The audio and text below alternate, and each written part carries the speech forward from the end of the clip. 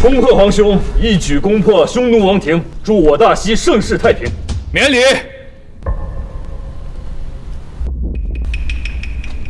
恭贺陛下见此伟宴。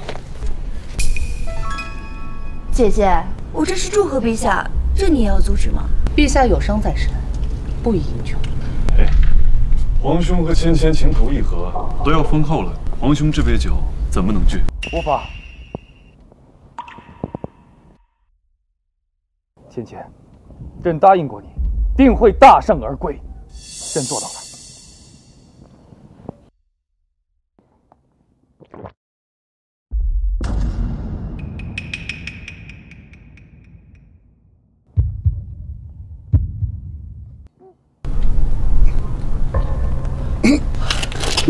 陛下，陛下，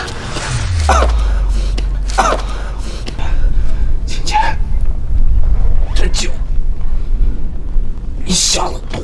是啊，我不仅要给你下毒，我还要杀了你。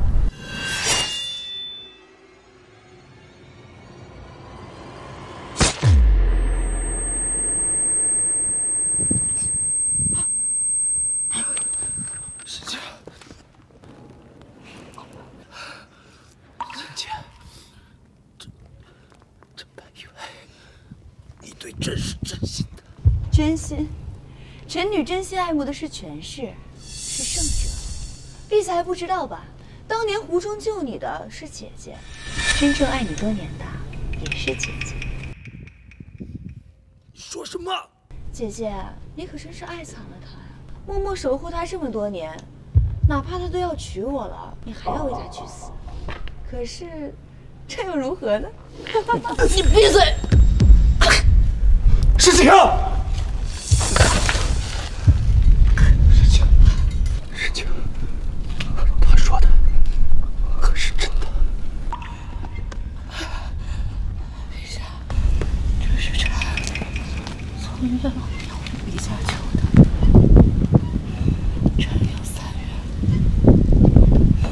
一愿郎君千岁，2愿妾身长见，3愿。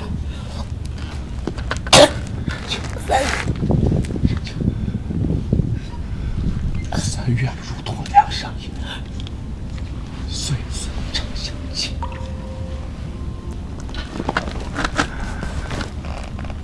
事情是朕有赋予你。陛下，今日要陛下喝醉，臣4、2。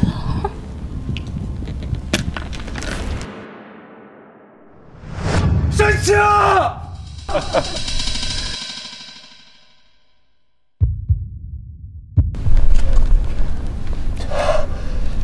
来人呐！跟朕！哎，皇兄，哪儿来的人呢？你御驾亲征，朝中之人早已被我收买，现在连对你最忠心的沈将军也死了，谁还能来回来？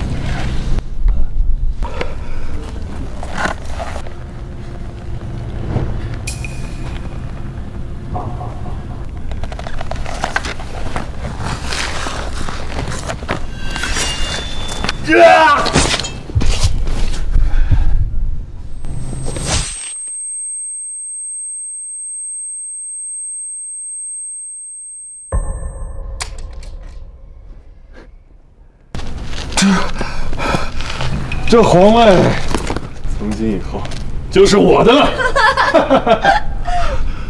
事情，对不起，若再有来世，我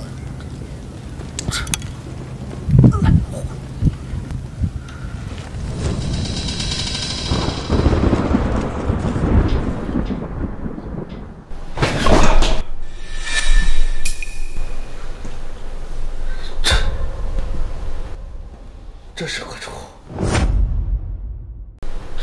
这是何处？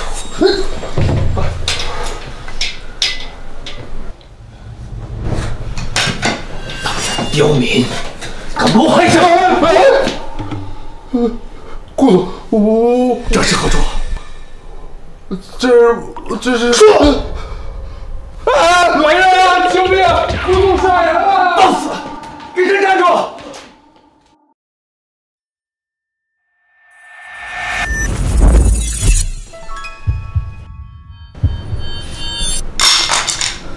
顾景思，你疯了！沈爱卿，你没死。你。 恭喜顾总拿到了顾总真是年轻有为，有为可多多照顾，多照顾。非常感谢今天大家能到这儿来，我要宣布一件非常重要的事儿，我顾景慈将和沈思薇离婚，迎娶沈芊芊。谁啊？你说什么？我说我要跟你离婚呐！当初要不是爷爷逼我，你以为我会娶你这种寡淡无味的工作狂？你成天板着个脸给谁看？你给我看，我他妈多看你一眼都觉得恶心。你配跟芊芊比吗？是吧，芊芊？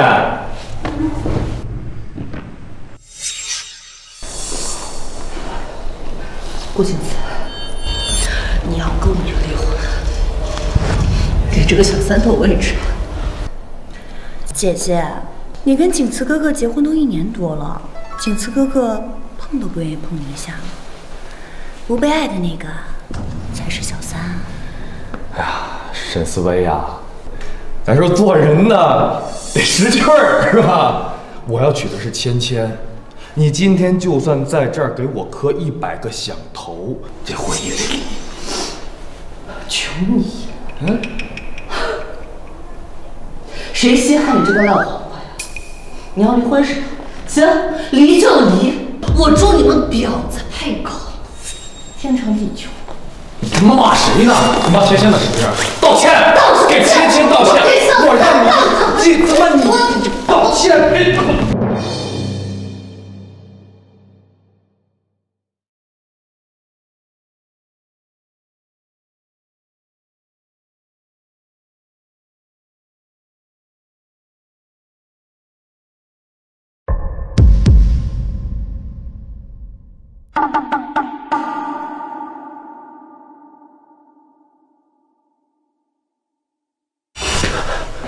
真的是怎么了？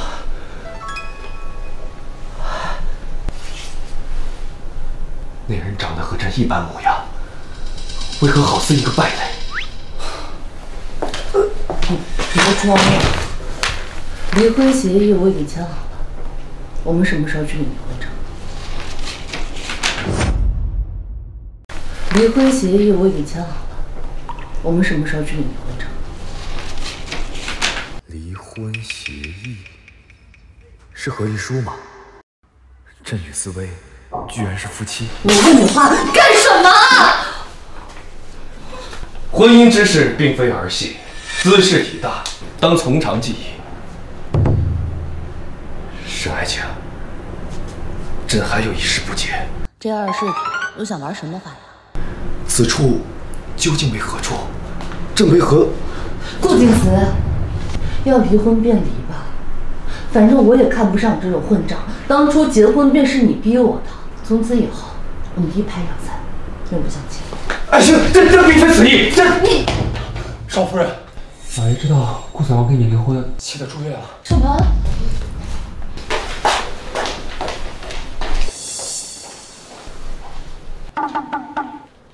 此处与大西千差万别，眼前的沈思薇也不似朕的沈清。大婚之后，到底发生了什么？既来之，则安之，朕早晚会查明。爱卿稍待，朕随你同去。薇薇，爷爷对不起你，让你受委屈了。爷爷，我不委屈。要是您，别因为这些小事气坏了自己的身子。这还小事？啊，是。景子的那番话，都是他酒后的胡话，不作数的。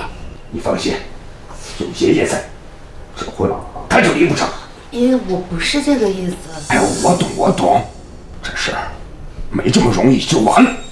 你等着，等我病养好了，我就去找他。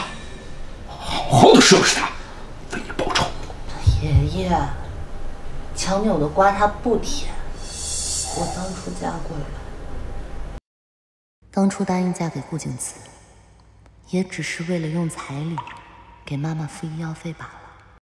景慈的父亲走得早，妈妈又抛下他离开了顾家，当然我也有责任。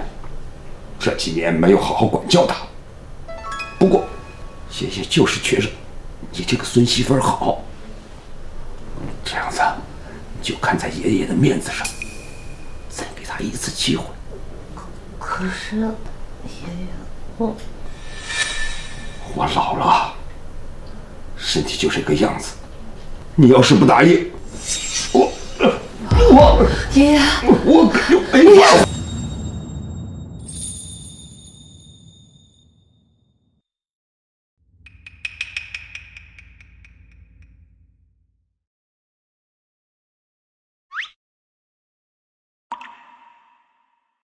这是何物？怎比宫中的夜明珠还要璀璨？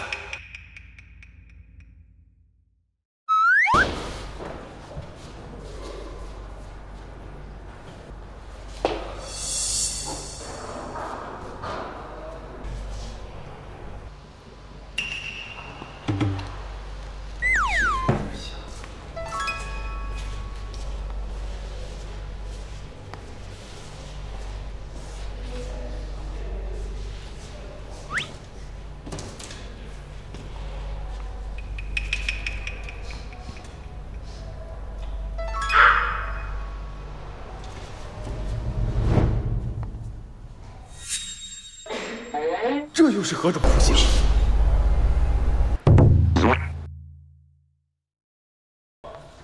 非礼勿视，非礼勿视，非礼勿视。爷爷，你没事吧，爷爷？沈爱卿，真是让朕一通好找。你个混账东西，你给我跪下！真是让朕一通好找。你个混小子，你给我跪下！放肆！朕乃天子，只跪天地，不跪臣民。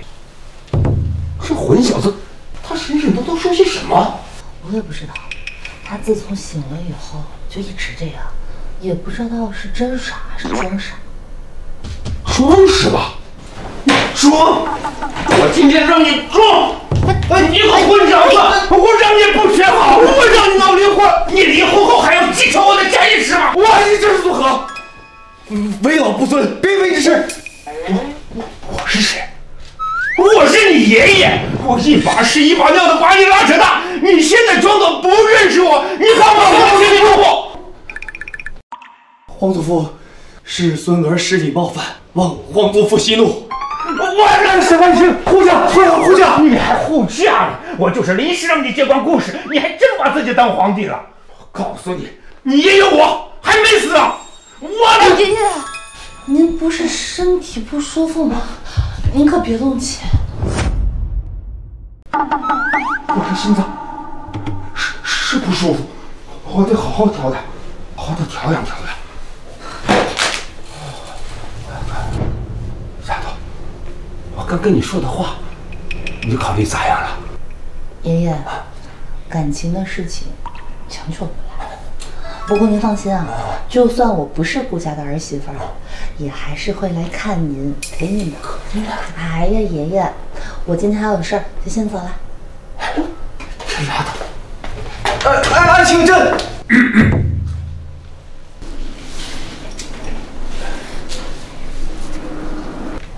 祖父，孙儿，这屋里反正也没别人了，就咱们俩，咱俩就把话摊开了说。孙儿洗耳恭听。这话哪学的？小词还一套一套的。当初我让你娶薇薇，并不只是因为她救过我一命，啊，我是真心的觉着这姑娘不错。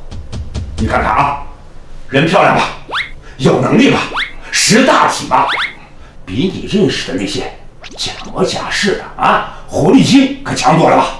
狐狸精？对啊。敢问祖父指的是？对吧？你还护着呢！我可警告你啊，咱们顾家从来就没有离婚和休妻这一说。你如果真的想离婚，除非你死了。啊？这话听着似乎哪里不太对。反正都一样。如果你想离婚，那么故事就和你没有一点关系。孙儿谨遵祖父教诲。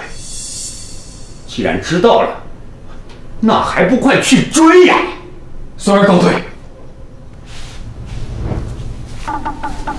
这摔一跤，不会真摔傻了吧？傻是傻，不过比从前像样点了。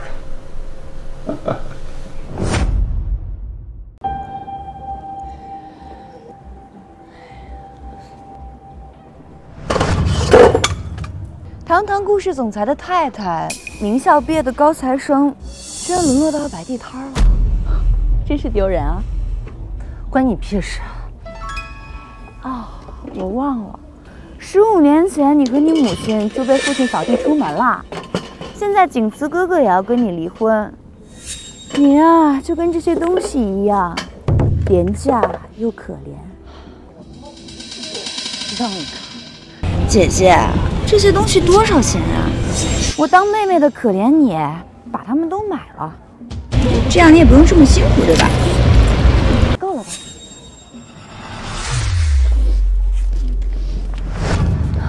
你找打！你不会真以为有顾老爷子跟你撑腰，景慈哥哥就不会跟你离婚了吧？我现在就把景慈叫过来，当面跟你说清楚。行，你现在把顾景慈叫过来，让他带上户口本，我这就跟他去民政局离婚。嘴硬啊！一会儿别哭着求景慈哥哥别不要你，我还算你有本事。小陈子，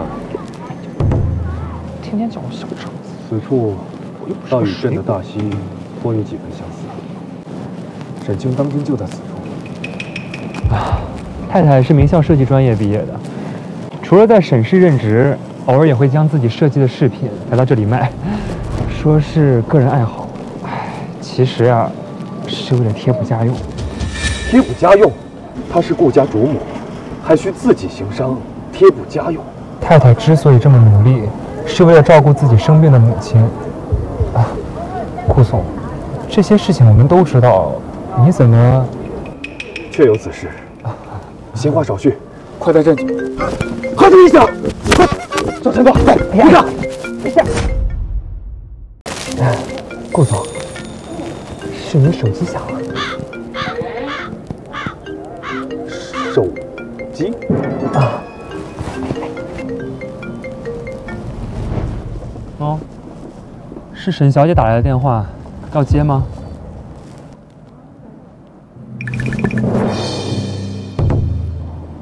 沈芊芊啊！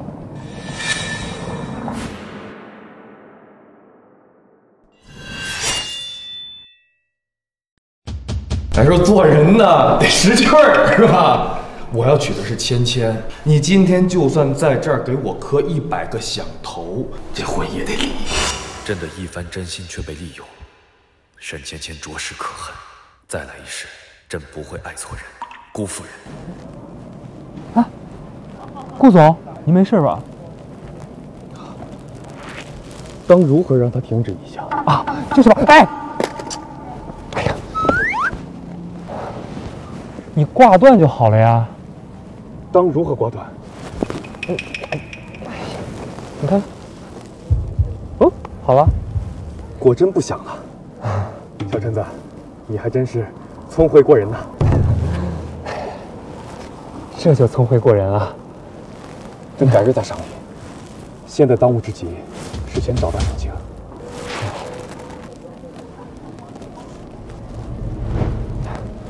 顾总竟然为了沈总监不接沈芊芊电话，他不会真把脑子摔坏了吧？怎么挂了？景慈哥哥肯定是不小心按错了，你等着，他一会儿就给我打过来。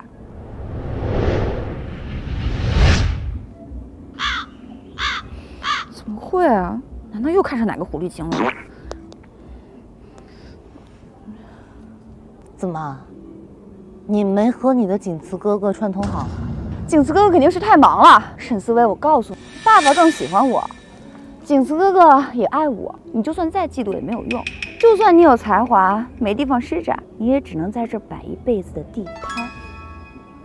我嫉妒你什么？我嫉妒你一无是处，像个花瓶吗？你现在把顾景慈叫过来，我跟他离婚，好让他娶你进门，给顾家添个毫无用处的摆件。沈思薇，你嘴巴放干净点！住手！景慈哥哥，你一定是来跟姐姐离婚的，对不对？沈芊芊，景慈哥哥，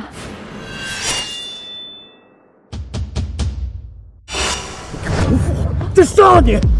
景慈哥哥，你怎么了？当年湖中救你的是姐姐，真正爱你多年的也是姐姐。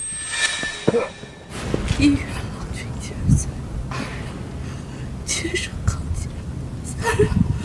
三月如脱梁上衣，岁岁常相亲。景慈哥哥，给我开！沈家，朕来晚了，你违反伤道了。你放开，顾总，你关心错人了吧？朕，景慈哥哥，医生说你之前受伤，记忆受了影响。我知道你刚刚肯定不是故意的，我不会怪你的。景慈哥哥，你受伤之前一直说要跟姐姐离婚来着，姐姐死赖着不肯签字，你也劝劝姐姐，好聚好散嘛。沈芊芊，朕与沈清的关系不是你可以挑拨的。你若再敢说沈清半句不是，休怪朕对你不客气。这一次，朕绝不会再被这女人蛊惑。景慈哥哥，你没事吧？我是你最爱的芊芊啊！小陈子，朕不想再见到他，让他滚。景慈哥哥，哎，沈小姐，顾总和太太有要事要谈，你这个外人在这儿不太合适吧？你叫他什么？景慈马上就要跟他离婚了，顾太太是我。顾家老爷子说过，沈思薇才是他认定的孙媳妇。你要是再敢诽谤，我们会起诉你。沈思薇，一定是你趁景慈哥哥受伤的时候花言巧语误导他，对不对？不要脸的东西，你凭什么跟我抢？你凭什么跟我抢？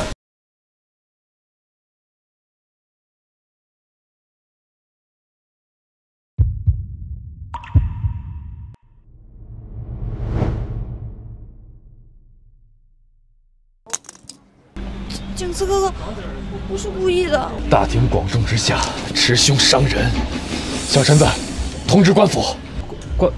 官府，您是要报警？沈芊芊，你还不走？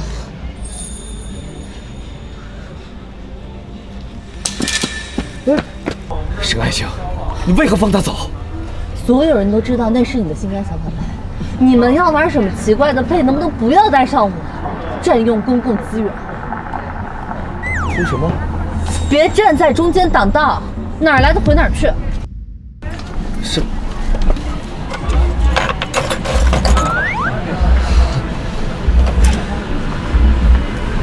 沈爱卿，朕帮你吧。不用了，你走。沈爱卿，你是不是对朕有什么误解？朕。顾景慈。喂，爷爷，我问过医生了，他这就是脑震荡的后遗症，休息几天就好。那就好，薇薇啊，你看又给你添麻烦了。别跟我客气。不过爷爷，你什么时候方便让人来接他？毕竟他从来没在我这儿住过，这么留下来，怕是也不太合适。什么？薇薇，你说什么呀？我要去做检查了，景慈啊，就先拜托你了。这老爷子。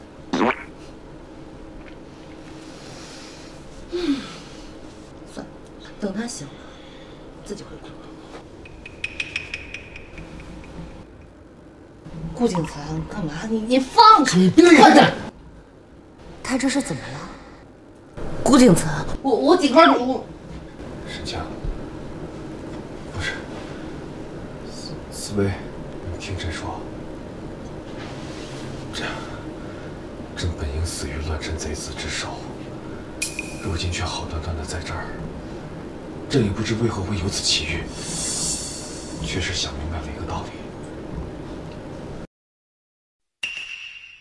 你是一个顶好的姑娘，才貌双全。朕先前必是被猪油毛了心，才会错付了朕心。过去种种，皆是朕的过错。四位，能否再给朕一个机会？朕发誓，绝不降服。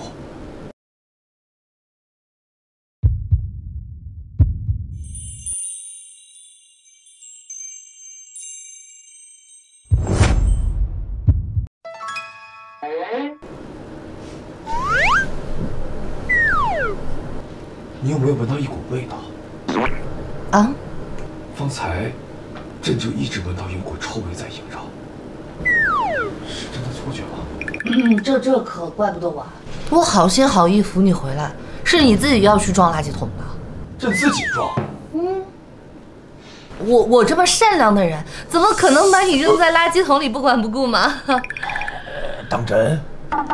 呀，你现在身上都臭死了，你先去洗，洗完再跟我说话。那谁伺候朕沐浴呢？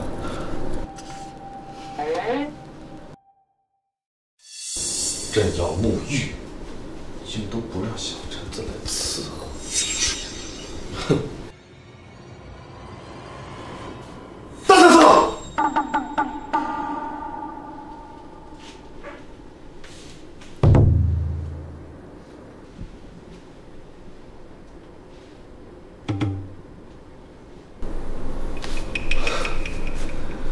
朕竟然被自己给吓到了。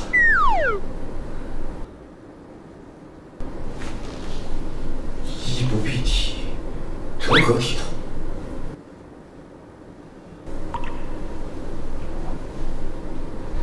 这短发是要比长发英俊些许。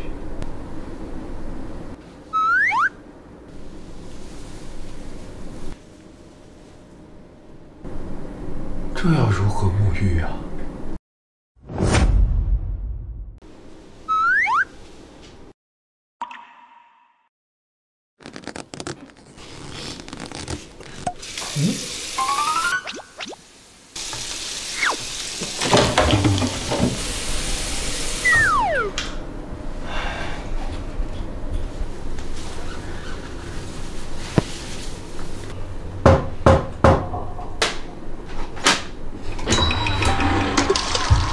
这点水也不够洗呀。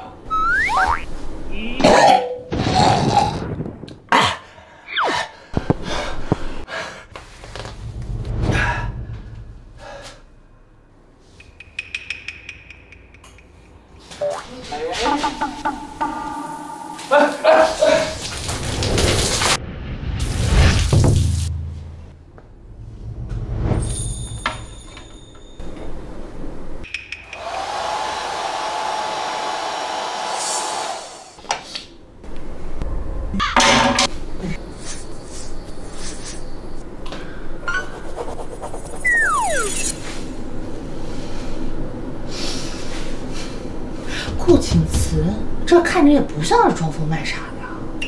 为什么他说朕神爱情，还有刚才提到论产妃子？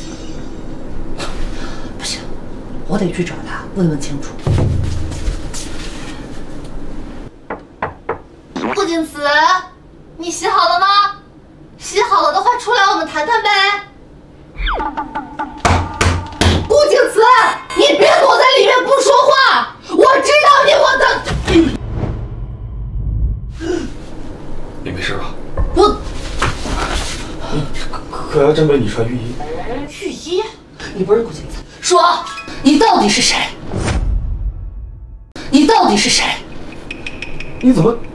朕不是顾景慈，还能是谁呀？你别装蒜了，跟他结婚1年，他是什么德行，我能不清楚吗？好逸恶劳，绣花枕头，成天花天酒地。这身子原来的主人竟如此不堪。他呀，就是个不折不扣的二世祖，才不像你。像朕什么？总之，你刚才说的那番话，他是不会跟我说的。我已经说过，决心痛改前非。你若不信，可随意探查我是否有异样。你别闹了，你别闹了，下了。是爱情。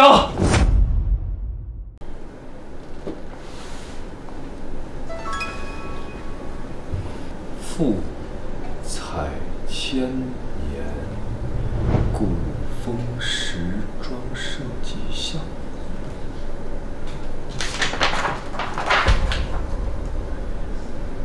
批注如此之多，想必沈清十分重视此事。塔西，吾皇万岁万岁万岁！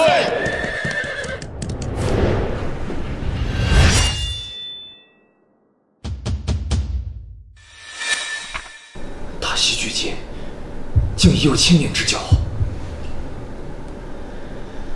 朕的江山子民，终不过是史料里的寥寥数笔。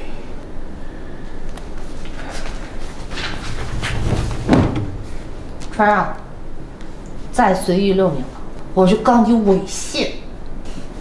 遛鸟，朕从未有。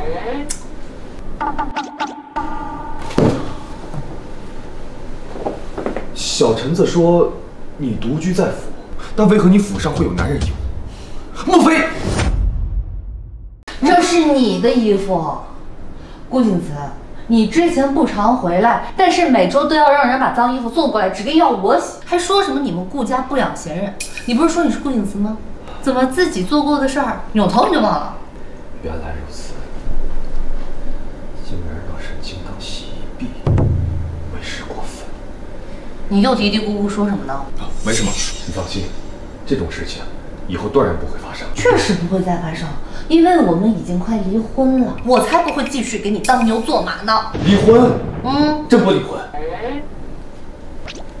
你脑子是坏了吧？之前这婚是你要离的。你放心，爷爷那边我自己去应付。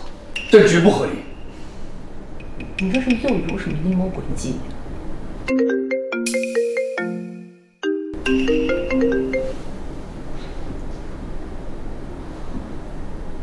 抱歉了。我马上就过来。发生了何事？我夜市摊出了点问题，我现在马上过去一趟。你怎么样？等一下，朕陪你一起去。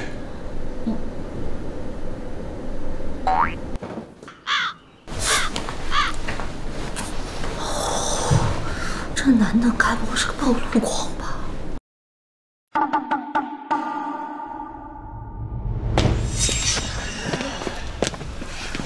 给老子罚！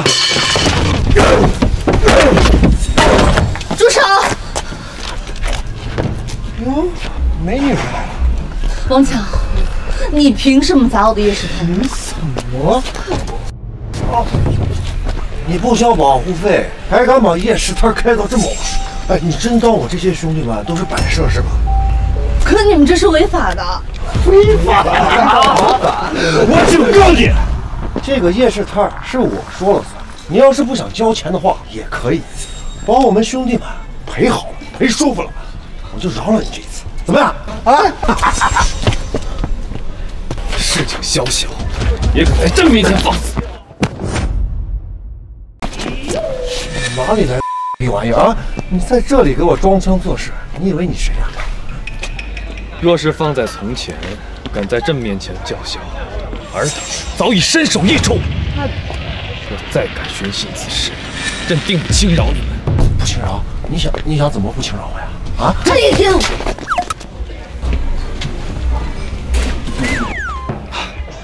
是朕思虑不周了。爱卿打算如何处置他们？若爱卿想动手，尽可大展拳脚，朕自会为你善后。你想让我跟他们打？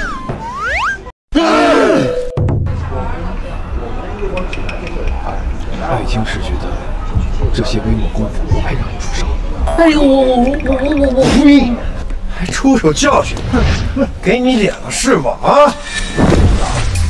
朕忘了，你并非是。罢了，朕替你教训他们，口气倒是不行。不是，是真正打。放心，有朕在，没人敢欺负你。来，动手吧！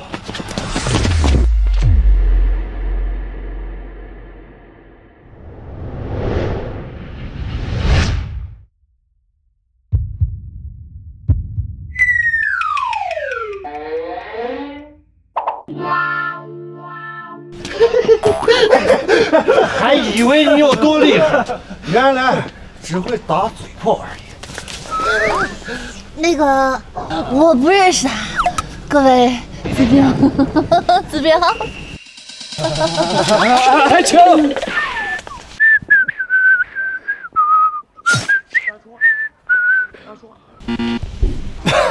兄弟们，给我上！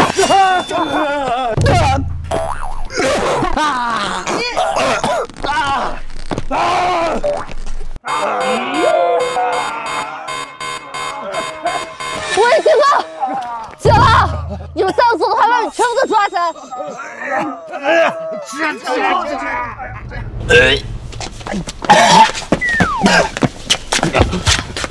已经，你为何只在一旁看着？难不成我留下来陪你一起挨揍？况且要不是我刚才报了警，你现在还在地上躺着呢。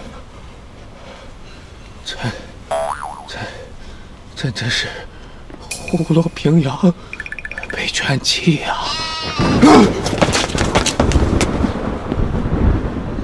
行了，这太阳雨天晚上下雨，你自己还走得动的话，去医院看看。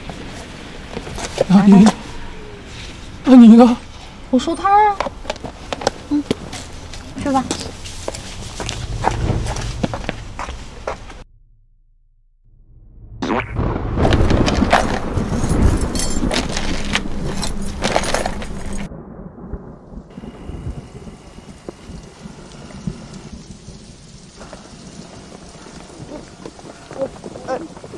这。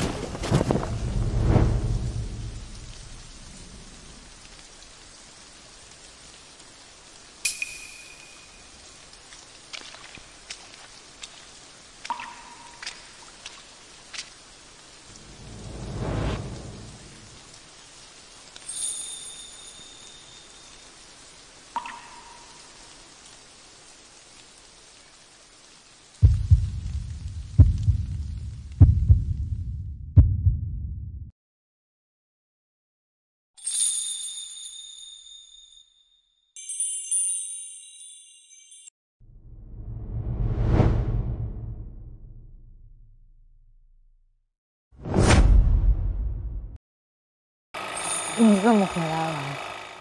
朕帮你收拾东西。拿着。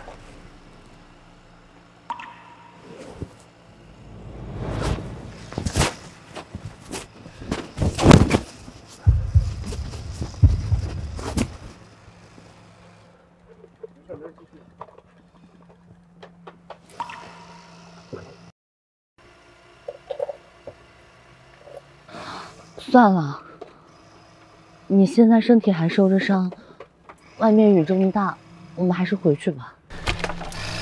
这些都是你心爱的东西，不能随意糟蹋。可你之前不是说这些东西都是破烂？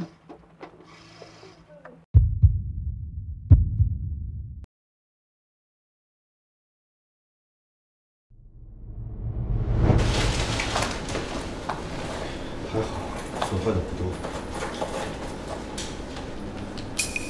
沈清，你的手艺可真好。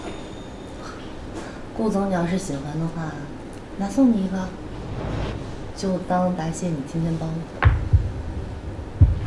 用这个报答。你别觉得它廉价，它是我花了好多心血独家定制的。朕不是这个意思。都说名花配美人，如此精美的饰品，还是你戴比较合适。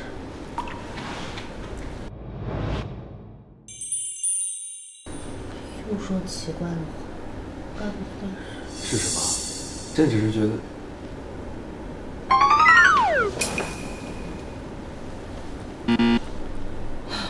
我就知道，拔伤说胡话。哎，医生，他怎么样？顾总只是感冒了，休息晚上退了烧就好。那他的脑袋呢？我之前听说他因为脑袋受伤引起了记忆错乱，但也不至于行为像如此之离谱吧？这个，太太，我们进一步说话。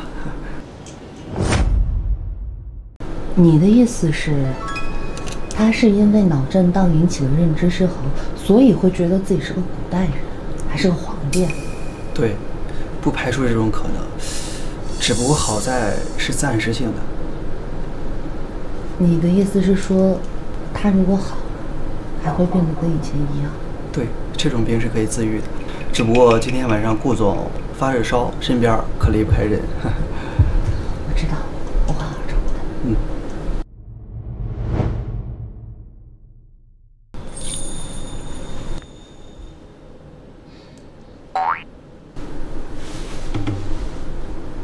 还以为你转性了呢，没想到只是因为脑震荡。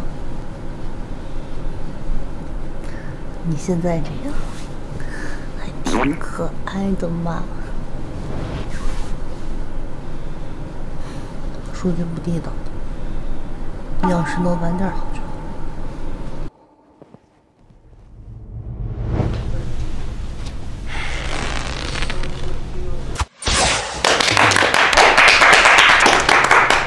不愧是太子殿下，百发百中，百步穿杨。就你们嘴甜。沈清，你不是一直想学剑术吗？来，我教你。殿下，这怕是不合规矩。你是姑的伴读，日后是要一直陪着姑的，有什么不合规矩的？来，拿着。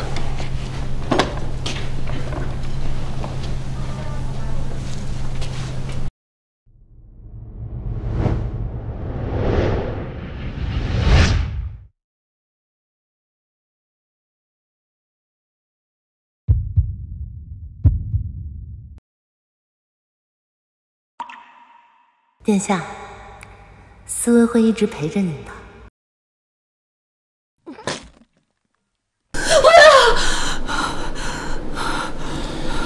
文清，哎呀，你怎么了？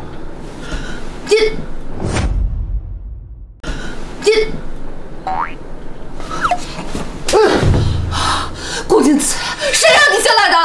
这醒来就躺在床上，这还什么都没干呢。真的？也不全是。这夜半醒来发现你趴在床边，正好你不舒服，就把你挪到床上，这什么都没干呢。啊，对哦，昨晚你生病了，所以我才。这个温度应该是没烧了，你现在感觉怎么样？相当好。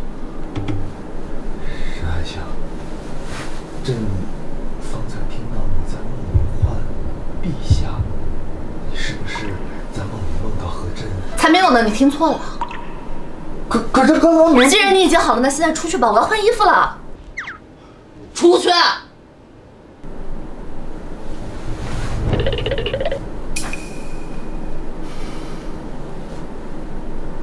刚才梦里的人是我和顾锦慈。沈爱卿，你好了吗？这个朕，这人有3急呀。你不知道。算了，不要跟一个神经病计较。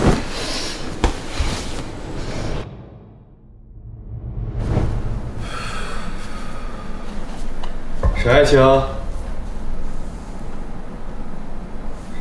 人呢？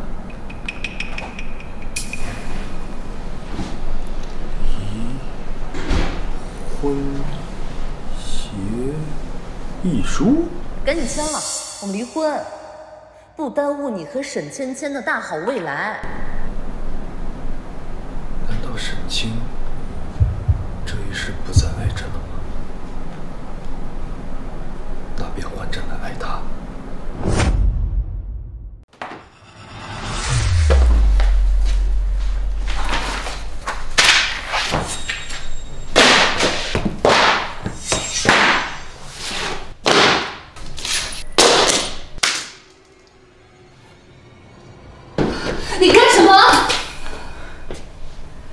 清扫垃圾而已。姐姐，故事那个富彩千年的时装设计项目已经给我了，你也就没必要继续待在公司了吧？给你了。对啊，我知道姐姐你忙这个项目忙了大半年吧？可是现在故事的掌权人是锦司哥哥，就把项目给我了。凭什么？凭什么？就凭锦司哥哥爱的人是我。你不会以为他最近对你态度好了点儿，就是爱上你了吧？他不过是脑子受了伤，暂时性的记忆错乱罢了。他早晚会恢复正常，然后跟你离婚。就算是这样，我也不会退出项目的。这可能让你做主。看到了吗？锦司哥哥啊，亲手签的字，只要跟我合作。姐姐，我知道你缺钱。你那个妈还在病床上等着你吧？不如这样，你现在跪下来，把这里打扫干净，我就让你留在沈氏，当个清洁工。一张破照片，这么宝贝，你打我！爸爸，姐姐打我！你打我！爸爸，姐姐打我！这里是公司，不是你动手的地方。爸，这个项目我准备了很久，没有人比我更了解富彩千年的项目。我求求你，不要把……不要什么？你嫁给了顾景慈，结果呢？不好好做你的顾太太，还让顾家嫌弃了你。现在顾家要把项目给芊芊，我能有什么办法？那还不是因为沈芊芊和……还得怪你妹妹，你能不能好好的自我反省一下？自己能力差，还有脸怪别人？我没能力。那沈芊芊她就有能力吗？爸，还不是因为你偏心她。这个项目你知道对我来说有多重要，也知道我妈在等着手术费。爸，难道你有了小三的孩子就……至于吗？长脸了是不是？我早都不想看你这晦气的样子了。你学一学你妹妹好不好？我沈认为倒了8辈子霉，怎么能生养你这样一个女儿？赶紧出去！出去！姐姐，你听不懂吗？爸爸叫你赶紧出去。姐姐，你还真是不长记性。你就说从小到大这么多次，你哪次抢过我？真可怜呢。不是不会退出，就算是顾景慈也没有资格让我退出。我现在就给你。姐姐，你别不识好歹了。现在顾氏掌权的是景慈哥哥，顾氏的事由他做主，懂吗？发生了何事？发生了何事？景慈哥哥啊，难得顾总大驾光临，您是来找我们芊芊的吧？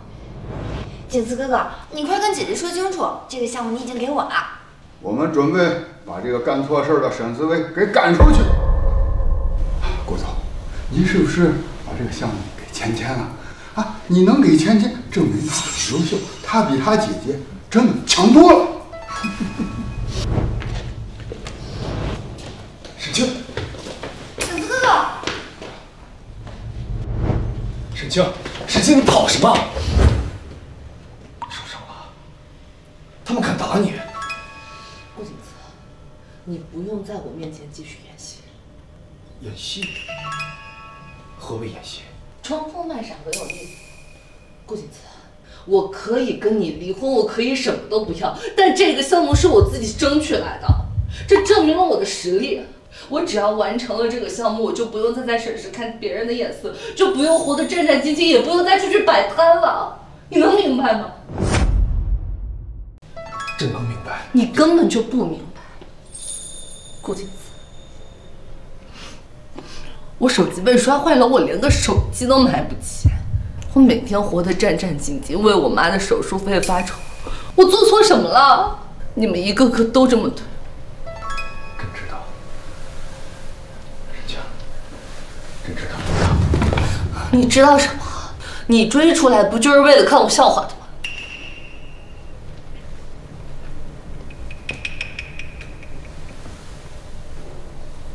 别动，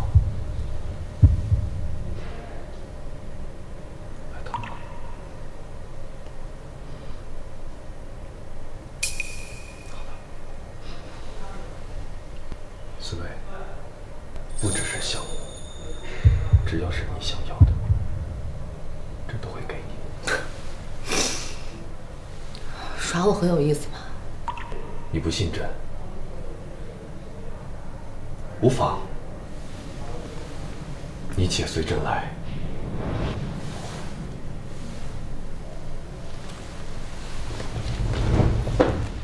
景次哥哥，你把他带过来干什么？郭总，是不是沈思维又惹你生气了？我好好教训教训他。当如何教训？那当然是家法伺候了。你这个人还配为人父母吗？不分青红皂白的指责思维，你当真是偏心。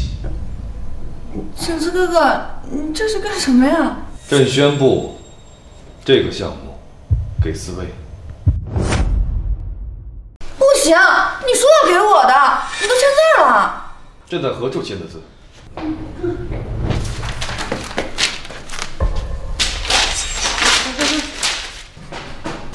干什么？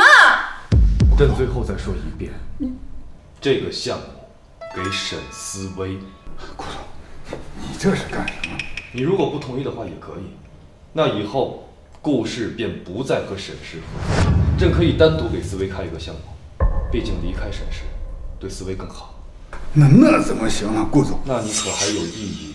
我有异议。朕没问你。还有一个问题，思维的脸是谁的？那也是他先动手打芊芊的。道歉。对不起。我不需要道歉。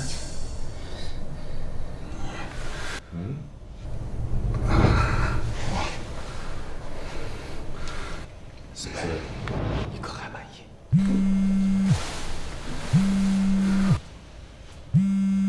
稍等片刻。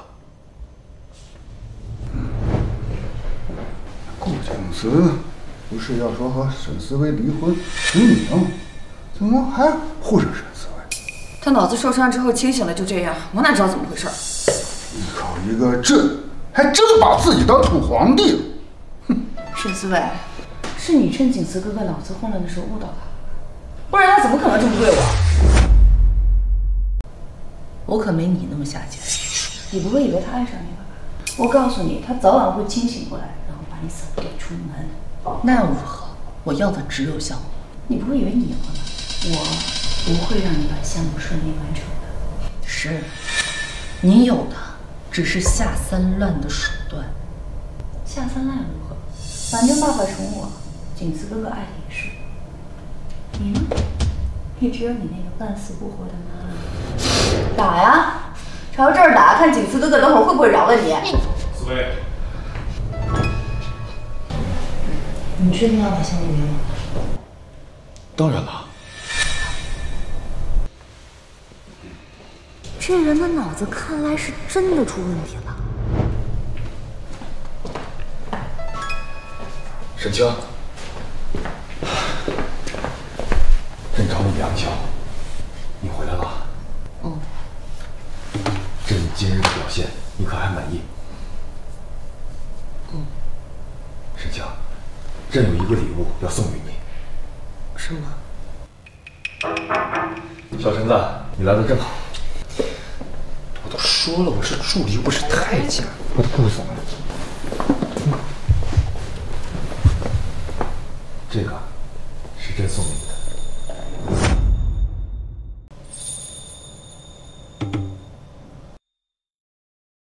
打开看看。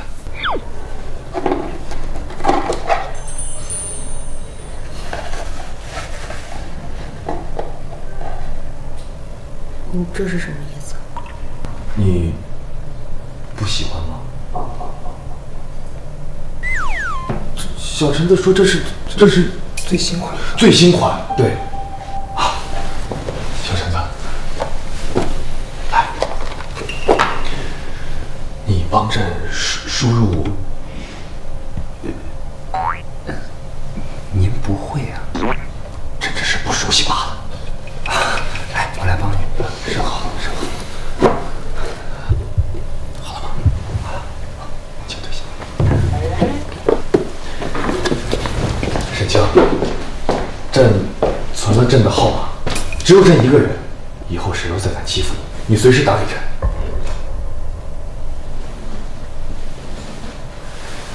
这玩意儿可真方便，比书信方便多了。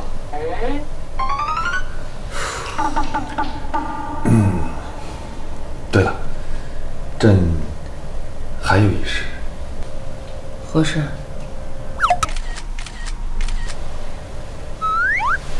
以后你我就用此画作为头像，如何？其实你可以不用这么对我的。你早晚会恢复正常，重新回到沈七星身边。到时候我要如何自处呢？沈清，没事，就是这个项目对我来说很重要，我不想出错。朕不会让他出错的。不过，朕还有些许疑惑，还望不吝赐教。什么疑惑？何为招标会？你连这个你都不知道？你是之前开会的时候把你脑子放到储物柜了吗？朕……算了，招标会就是指以公开的方式竞争。招标会向外界发出消息，吸引个人还有企业来竞标。原来如此。那付款方式分为刷卡和扫码。刷卡为何物？扫码又是什么码？朕是真的不知，没有戏耍于你的意思。看在他脑子有病的份上，忍了。刷卡就是通。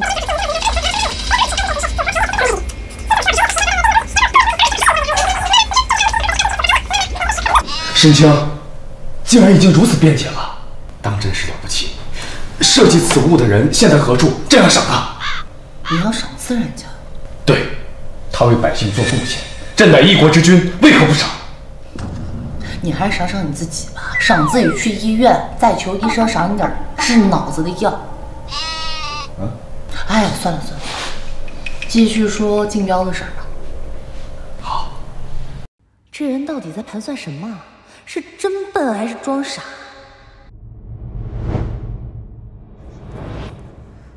这俩人怎么回事？从白天到晚上都没出来过。你轻点！你快点！你快点！你们在干什么？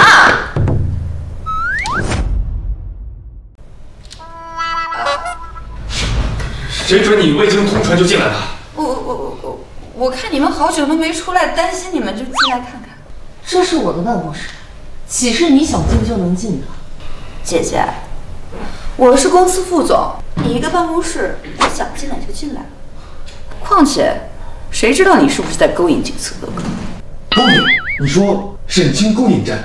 对啊，景次哥哥，他一直赖着你不离婚，不就是想勾引你，霸占姑太太的位置吗？还有这等好事？四位，快来勾引朕吧！我打你！景子哥哥，你别闹了！我来是要告诉姐姐，这个项目的前期宣发工作需要挑选一些古董参展，这个姐姐可以负责吗？可以。姐姐，你确定吗？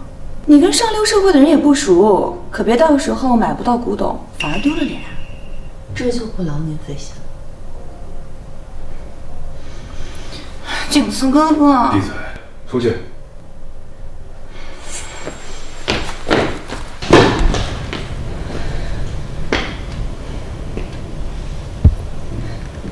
沈思维，是你自己要负责的，看你哪要强迫，接着。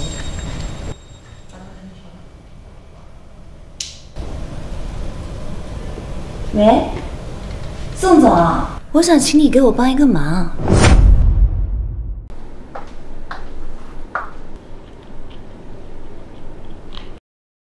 从前不是门都不愿意进吗？现在倒天天赖在这儿了。要出门啊？怎么了？你穿成这样出门呐？这怎么了？不好看？好看。朕不允许你这样穿。为什么？成何体统？大哥，现在已经穿衣自由了。穿衣自由？那你只能在朕面前自由。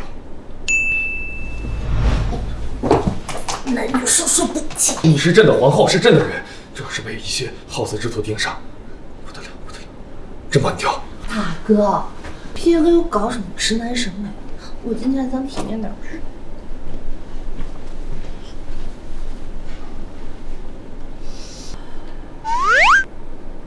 你确定？我确定。拿去换吧，朕在外面等你。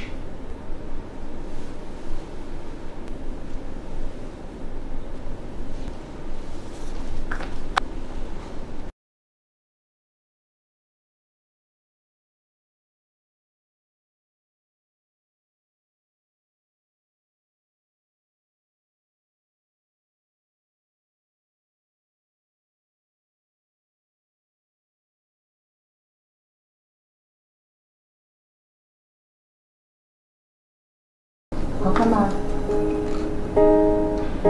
好看。等一下，四位，你是不是忘记带什么东西？谢谢。你忘记带朕了？今天就是个普普通通的活动展，你不号称从来不参加这些小场合吗？那他们岂不是都不认识朕？太好了。怎么了？朕不想以顾总的身份出席，朕只想以你家眷的身份陪你去。你现在说话怎么一套一套？如果四位不带朕，朕在家里会度日如年的。朕掰着手指头过日子。好了，我带你去，但是你得给我老实点。四位放心，四位说什么，朕便做什么，夫唱夫随。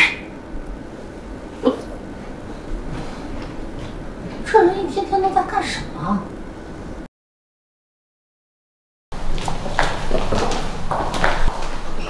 好多人呢，不过这里和朕的国宴比起来，还是相差不少。这本来就是布施跟审视的重点项目，选址特地选在了博物馆，很多人把自己的古董拿出来，其实他们的目的就是为了跟你布施合作。他们敬仰朕，有眼光，很好。行，那你继续逛，我先去办正事儿。沈清，等一下，你有什么想买的，尽管去买。来，朕替你刷卡。够吗？这是公司项目，我不需要。收起来。可想暴发户？暴发户？暴发户是可以。那个方盒子里分明说了，追女孩就得送卡。朕是哪里做的不对吗？沈小姐，您来了。哦，您看看这怎么样？成色不错。沈小姐，这些可都是真品，以后要是有什么合作，可别忘了我们。那是自然。沈小姐，好久不见啊！宋总，今日您亲自过来，干什么？干什么？男女授受不亲，他背后挽的手。这是社交礼仪，普通话是而已。朕从没见过如此轻薄之礼仪。那你也不握手呢？这能一样吗？你是一样，这位是沈小姐的助理。他是。算是吧。你有事吗？有事说事，没事就可以退下。客气。宋总，不好意思啊，今日您亲自过来，想必是带了什么珍品的。哈，沈小姐，您瞧瞧，这可是大西景帝的画作啊！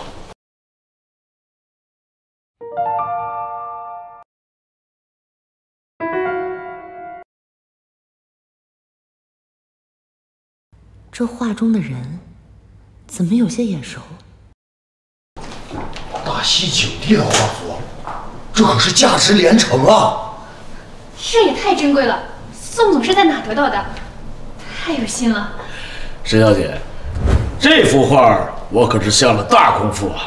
哎呀，我敢说呀，今天在场所有的东西加起来都不如这幅画珍贵啊！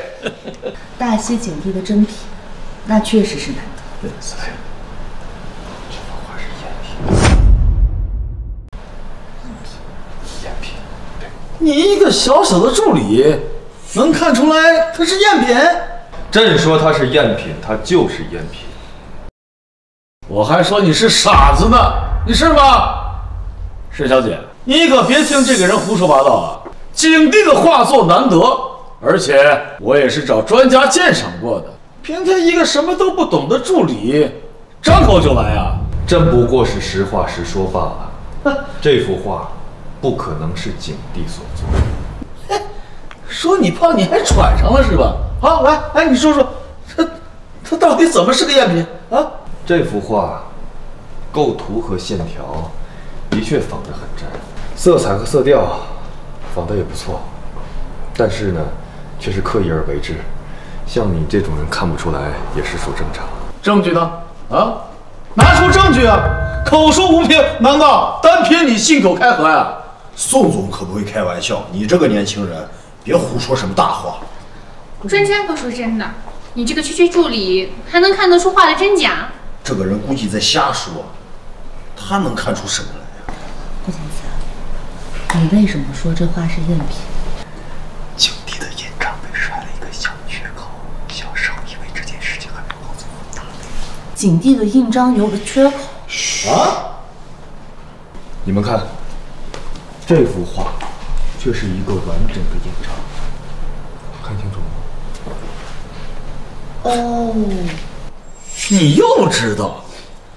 我混迹古画界多年，从来就没有听说过这样的事情。而且这幅画其实是临别之作，画中所画之人是和景帝一同长大的同伴，此去一别，路途艰险，景帝心中十分愧疚，所以着力为收敛。在这画末，应当有黑色墨点才对。就凭你一个小小的助理，你真以为你是大西皇帝啊？朕当然知道。哟，还朕把自己当皇帝了？你谁呀你啊？沈小姐，你带来的人都是这样的水平。传闻都说你从沈芊芊小姐手里抢了这个项目，看来是真的这么不专业。朕的水平，其实你这种小小之辈能看得懂的。宋总，您稍等一下。朕说的是真的，这幅画。就算你说的是真的，你也不能……哎，沈小姐，你说这话是什么意思？你们的眼力差，我看这个项目还是让给别人吧，让专业的人来做。宋总，我们现在是双向选择，不是吗？我多质疑几句，没什么问题。看好热闹啊！哎呀，孟老，您来的正好，快帮我看看这幅画到底是不是赝品啊？这幅画呀，哎呀，这幅画呀，一看就是大西景帝的真迹啊，价值连城。谁说是赝品呢？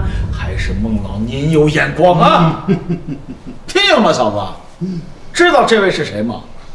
孟老，那可是古玩界齐老的嫡传弟子。他说这幅画是真的，那就一定是真的。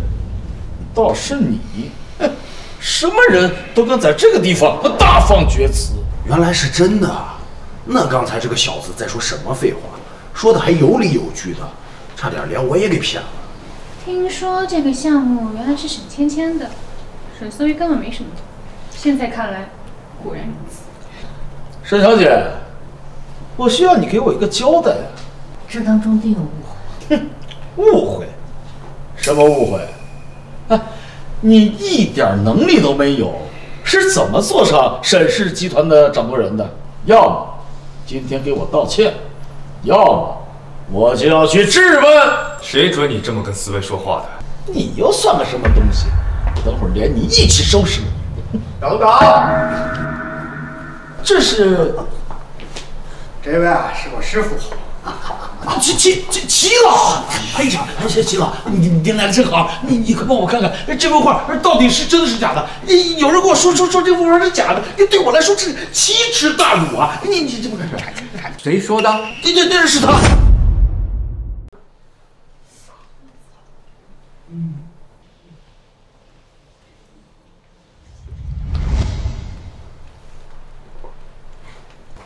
这位年轻人，你真的了不起呀！这位是齐老，古字画界的泰斗，国内第一人。晚辈见过齐老先生。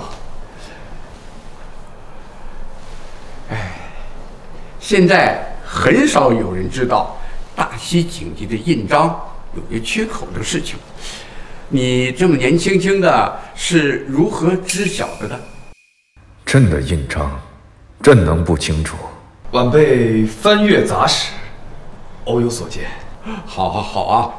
哎，那你见过这幅画的真迹吗？曾有幸一观。哦，那怪不得，这幅真迹啊，上面确实有一个不起眼的墨痕，景帝能够留下来，那可是情真意切啊！你这幅画的确是假的。不，齐老，我中头前买了个假货，还有看走眼的时候啊，挺多人的。顾景慈是什么时候懂得这些的？小子，你到底是什么人？你怎么知道这些的？朕乃思薇的丈夫。丈夫？你一个家属，你来这凑什么热闹？沈小姐好像是和顾总结婚的。那我们眼前的就是顾总吗？顾总，正是朕。顾总，对不起啊！你看我有眼不识泰山，我不知道是您，我该死，我该死！您大人不计小人过，你不要跟我一般计较啊！不要跟你一般计较。不是，主要是我真的不知道是您呢。你看，去飞！哎，谁小姐，这小姐，来，你得帮我求求情啊！你们俩认识？不认识。哎，青青小姐，你怎么能这么说呢？不是你让我闭什么嘴？他带着赝品到古董会，究竟是何目的，受何人指使？难道不应该说清楚吗？说，你是受谁指使的？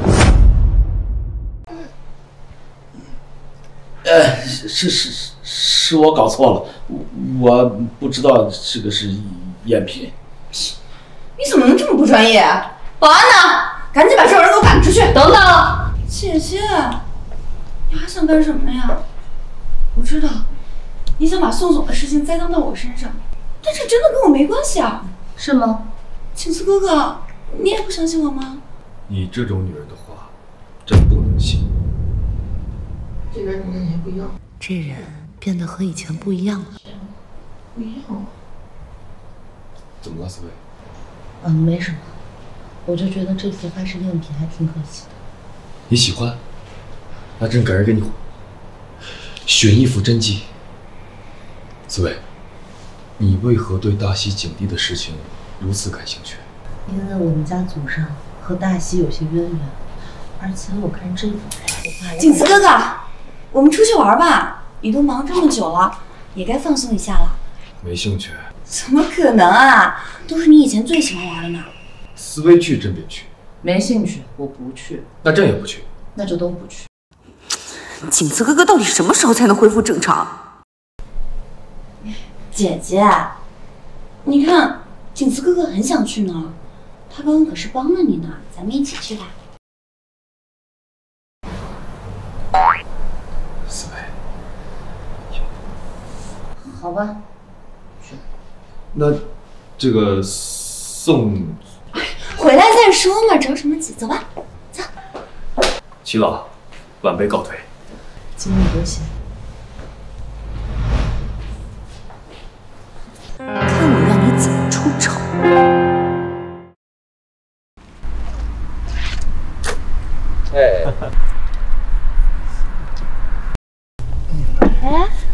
哎，沈大小姐，什么风把您给吹来了？姐姐，不如咱们比一比。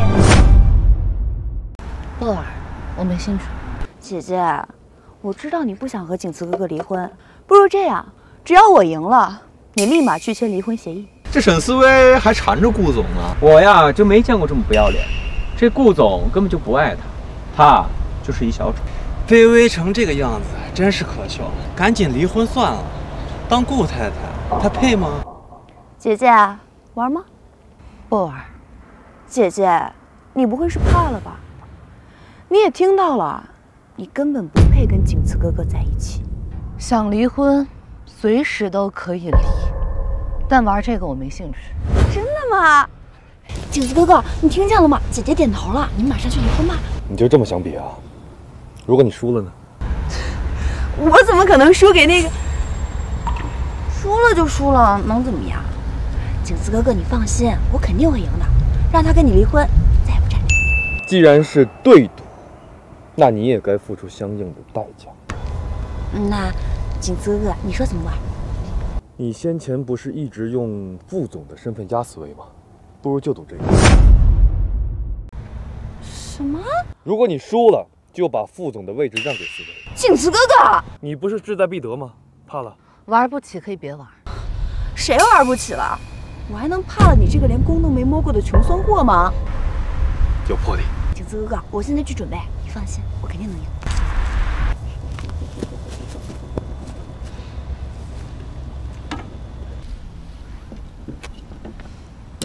好玩吗？好玩啊！思薇，你这是什么意思啊？你明知道我不会，你要是想离婚，我们可以直接去民政局，你何必再闹这出？不过这么玩，倒也是你的风格。朕的风格？你的风格不就是拿我举论吗？你跟我老实说，你脑子是不是好？朕的脑子不是一直好好的。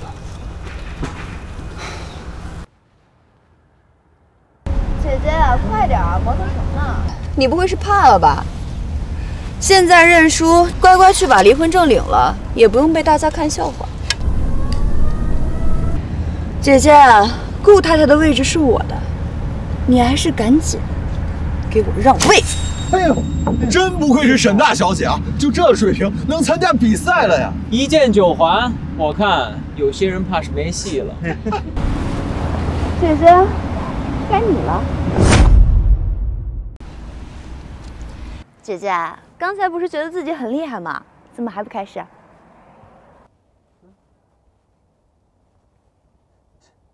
瞧他这架势，根本就不会啊！沈思薇，我劝你早点放弃，赶紧屁颠屁颠的跟顾总离婚去吧。你们快看他那样子，可太搞笑了，让我拍下来。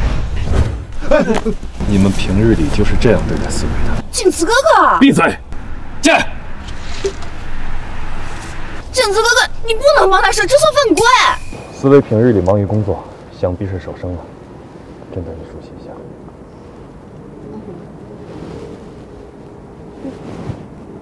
小心点。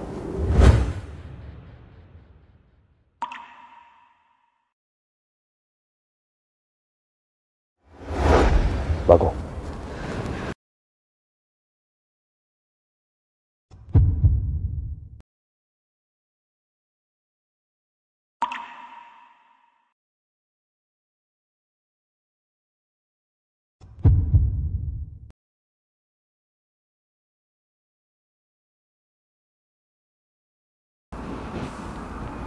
学会了。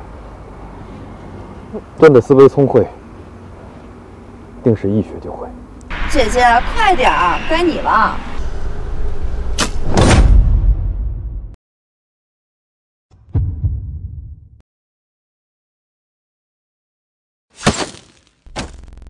十环呢？不是说不会吗？这是深藏不露啊！我明明第一次射，居然不可能！这怎么可能？这有什么不可能的？要不把靶子搬过来，让你仔细瞧瞧。沈小姐，你输了。我没有，他这是运气好。我们再比。即便是运气，那也是朕的沈清人美心善，得上天眷顾。你既然输了，就该想想自己的问题，少做一些天怒人怨的蠢事。这也怪我？难不成还能怪朕？输了便是输了，从今以后，这沈氏副总的位置便是思薇的。不行，她一个被沈家赶出去的妓女，凭什么当副总？那是我的。自古高位都是能者居之，能让思薇当副总，是你沈氏的福气。景慈哥哥，就这么定了。若再有异议，朕自会与你父亲商议。思薇，走，进去歇息。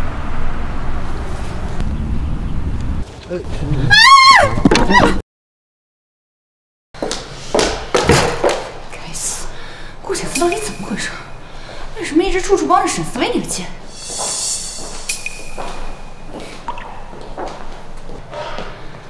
沈小姐，这是怎么了？顾二少，你怎么回来了？我回来自然有我的目的，不过我们的不要一致，都是要让沈思薇和顾景慈离婚。你想怎么做？我想这么做。都帮你准备好了。可是，景慈哥哥最近处处维护沈思薇，我这么做，万一……这3年陪在大哥身边的人是你，他心里也是你，你应该也调查过了。他最近这么反常，只是因为脑子受了伤，不然他沈思薇拿什么跟你比？说的也是。好。大哥，我回来了，你这日子可就不好过了。思薇与他合作又无待战，是怕战坏了他的事业。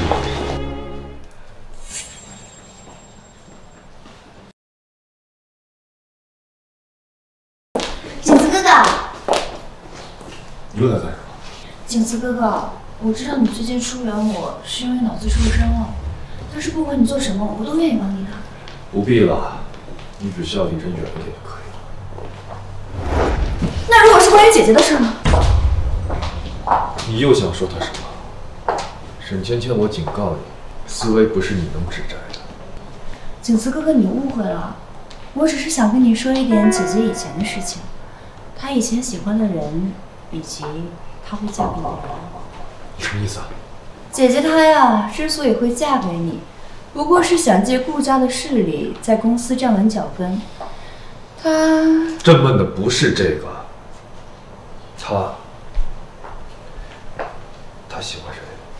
你居然在意这个？你喝了我就告诉你。这时候，景慈哥哥，这可是你以前最喜欢的红酒，我好不容易弄到的，你尝尝。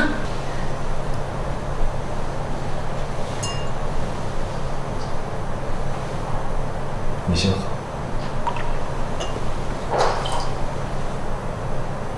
好。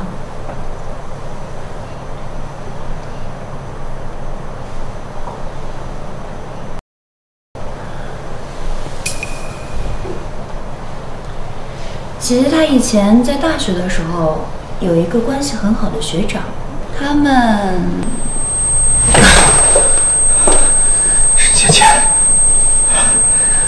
你在这酒里下了什么东西？景慈哥哥，你只是累了，我扶你去休息吧。等我把生米煮成熟饭，看沈思薇还怎么死赖着不离婚。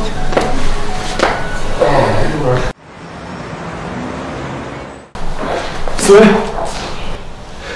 学长，你不是在国外吗？怎么回来了？我听说爷爷身体不舒服，回来探望。思薇，好久不见，你还是这么漂亮。学长，你就会哄人。你在找人吗？哦，顾景慈刚还在这儿，一扭头不知道跑哪儿去了。思薇，你看到他了？我知道你们结婚了，但他怎么了？我刚刚看到他和沈芊芊去了楼上，沈芊芊手里还拿着房卡，估计……虽然你们要离婚了，但大哥这么做确实太过分了。看来是真的好了呀。思薇，学长，你陪我去一趟吧。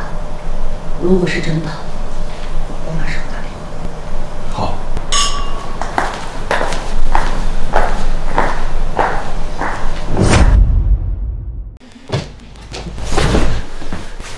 景子哥哥，你别着急，一定啊。真不急，该急的是你。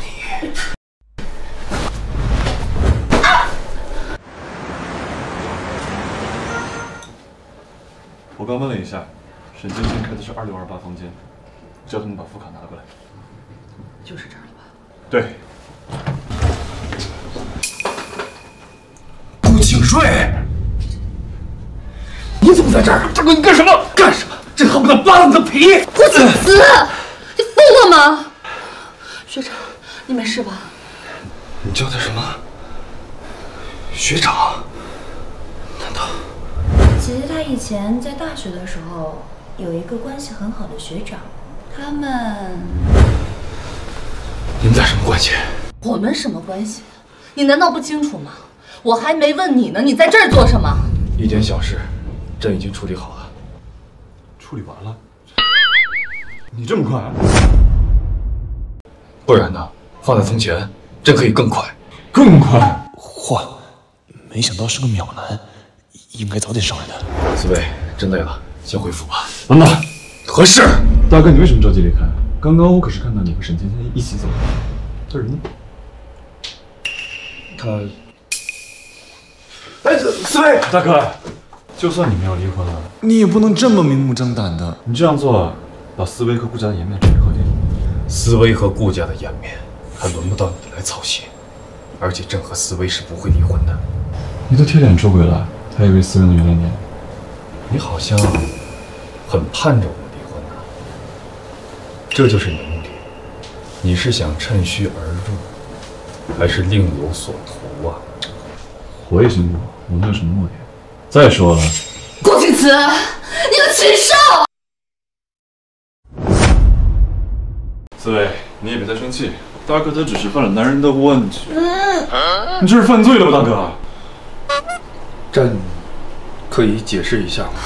顾景慈，你最好给我解释清楚，不然这个情况至少3年。思薇，大哥和芊芊正闹着玩呢，他们之前……你闭嘴！给我说！思薇，是他先给朕下药，妄图毁掉朕的清白，朕才出手的。你们都在一起多久了？你还有清白？你，思薇，朕真的什么都没有跟他发生。如果你不信的话，可以验明正身。你给我正经一点！谁要验你啊？朕相当正经啊！你们别听他的，他根本就不是景子哥哥。你们别听他的，他根本就不是景子哥哥。什么？他说我多次攀污你，要给我个教训，说把我扔在床上，还绑我。景子哥哥根本就不会这么对我，他就不是景子哥哥。还以为有什么惊人的发现，原来只是恋爱脑发作。胡说八道！朕从不欺凌妇孺。我都这样了，还不叫欺凌？是你先动手动脚，朕这是正当防卫。正当防卫？刚查的，没说错吧？这玩意儿真好用。瞧这样子，不仅没好转，反而病得更严重了。四位，朕乏了，我们回府吧。哎，四位，就算这次没发生什么，可他们早就不清不楚，你真咽得下这口气？再怎么说，这都是我和思薇的私事，与你何干？我是思薇的学长，我当然看不惯他被欺负。你有病吧？什么学长？他是你大嫂。今日朕就教教你什么叫规矩。你疯了吗？顾景慈，顾景慈！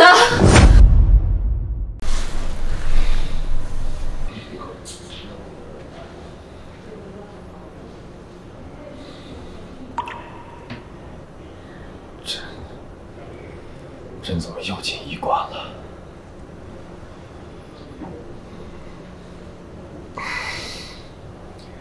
如今的朕，还真好似一个废物。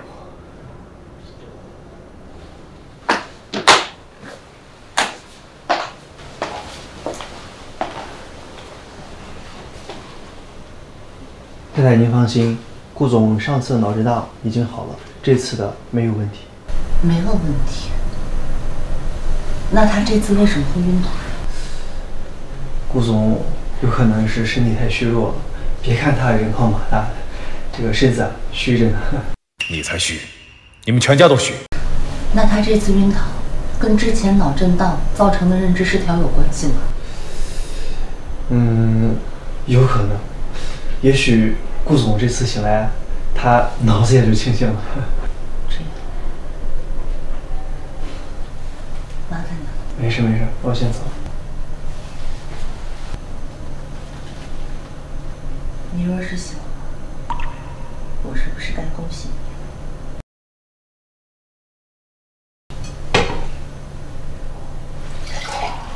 朕先前的言行，的确有些异于常人，难怪沈清觉得朕脑子有病。为了不让他担心，朕还是假装现代人才行。你醒了？你知道我是谁吗？知道。你是我老婆。你说什么？老婆。医生，他好像更严重了。医生，朕说错了吗？现代人不都这么叫吗？哟，大哥没事啊？那我就放心了。大哥，咱们怎么着？咱们都是成年人了，别动不动就像小时候一样用拳头解决问题，好不好？有事说事，如果是和思维离婚的事情，你也谈。为什么？你叫我回来不就是解决这个事儿吗？我叫你回来的。啊。大宝贝。不是当初你说娶思维就是为了讨好爷爷，如今拿到了继承权，你想离婚娶沈芊芊啊？怕思维纠缠你，所以特意叫我回来劝他的吗？这身子原来的主人就是个混球，净给朕添乱。之前在酒店的时候，我还想配合你劝他。之前的话，你就当我没说过。我是不会和思维离婚的。为什么？我知道你是怕现在离婚，爷爷会收回继承权，所以故意养朕这出戏。朕并不。大哥，我也想帮你，但是思维是人，他不是你玩弄的工具。你呀，还是听我一句劝，早点离了吧。思维，你来多久了？刚刚。思维，你别听他说的，朕。顾总，你不用解释，我心里都明白。我还有事呢，就先走了。思维，思维，老马跟你算账。思维，谁跟谁算账啊？还不一定呢。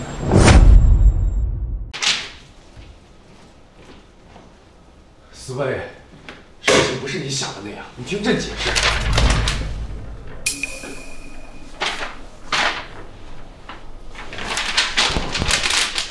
朕是不会同你离婚的。算了，反正到时候再签也一样。你到底有没有在听我说话？听着呢，你说呗。刚才那些都是顾景睿蓄意挑拨，他就是为了让你误会，让你跟我离婚的。我知道，顾景睿不就是你找过来帮你忙的吗？朕不是这个意思，是他想拆散我们，他为了……他为何如此？思维，是不是你们之前？顾景慈，我跟学长就是普通的朋友关系，你以为人人都像你啊？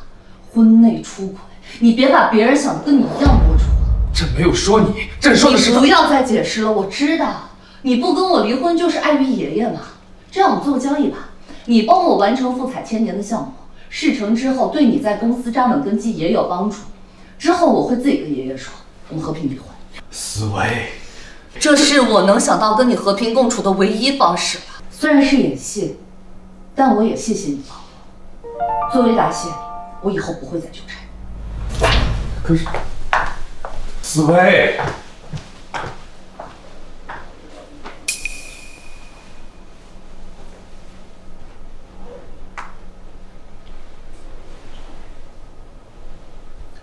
小陈子，给我查顾景睿，查他酒足，事无巨细，朕全要知道。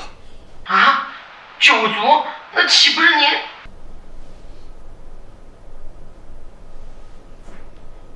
顾景睿，不管你有什么目的，朕都不会让你得逞的。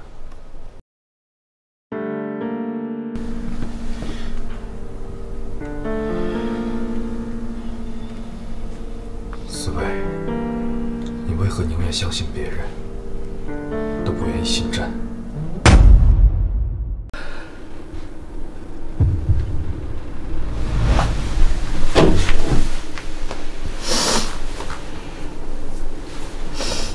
哭什么，沈思培？不管他是装的还是真的后遗症，你心里不都清楚吗？迟早都会有结束的那一天。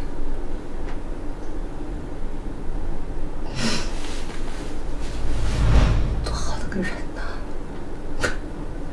可惜是假的。从今天起，我就当你是死了吧。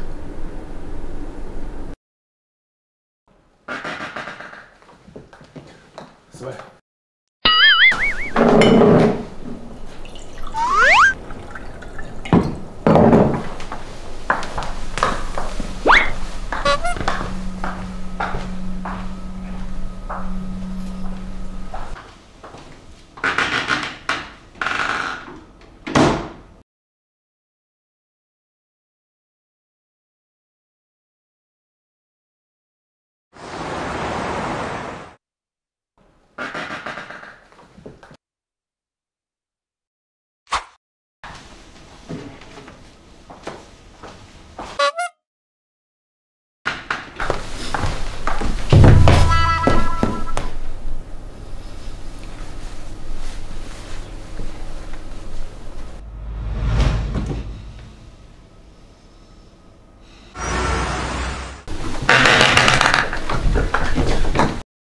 紫薇，你生气也得有个限度吧？一个人躲在屋子里生闷气，对身体不好。你有脾气的话，可以朝朕撒。来，我没生气啊，我不生气。你这么玩是吧？你信不信朕？你信不信？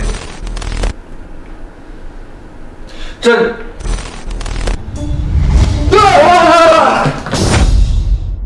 听天而已，你鬼叫什么？谁鬼叫了？你听错了吧？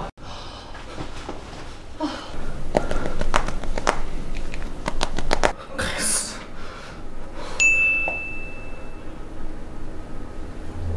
不是吧？不是吧？你居然怕黑啊？谁说的？谁说的？你别随便攀污朕。帮我这样。这爬，快打开！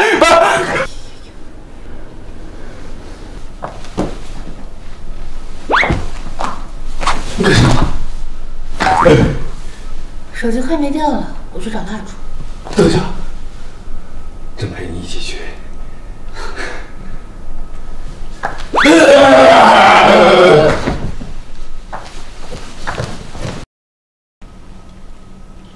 现在好点了吗？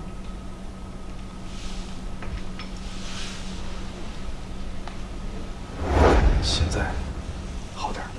真是想不到啊！你堂堂一个君主，居然怕黑，这要是让你大臣知道，朕才不怕黑。等一下，你刚才说什么？我怎么？你第一次在御书房撞到朕怕黑的时候，也是这般说的。思维，你是不是想起来什么了？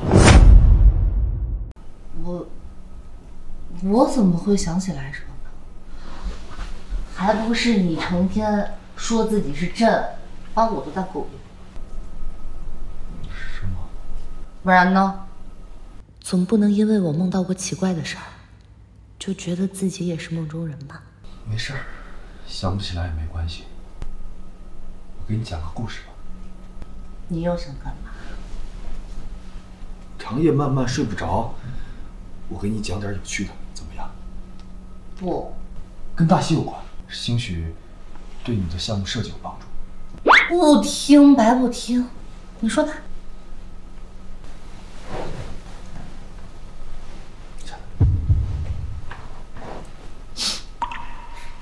大西景帝，姓顾，名景慈。哎，不对，大西帝姓是姓顾没错，但是史学上对这位君王的名字有些许争议啊。你又是怎？哦，别在意，你继续。顾景慈是嫡长子，他自幼就通晓帝王之道，还自诩善识人心。可不曾想，一朝踏错，败于他人之手，还痛失了对他来讲最重要的人。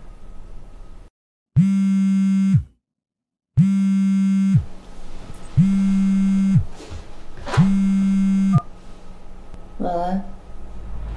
什么？我妈醒了？你没事吧？没事。朕陪你去，顺便看看这老妖。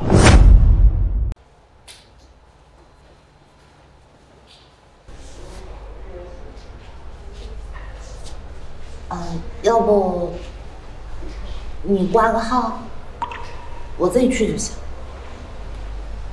这没事，这不懂。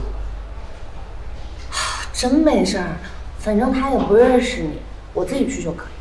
结婚1年，居然都没去拜访过岳母，不认识正好，朕刚好可以好好表现一把。之前是朕的不是，岳母她是……我妈是因为10年前的一场医疗事故造成的脑损伤，现在她一直住院，十分失心。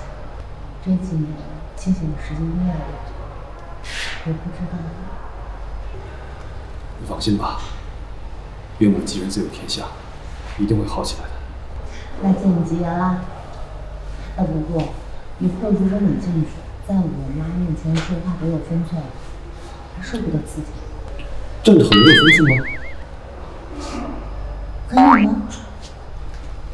我会注意的。走吧。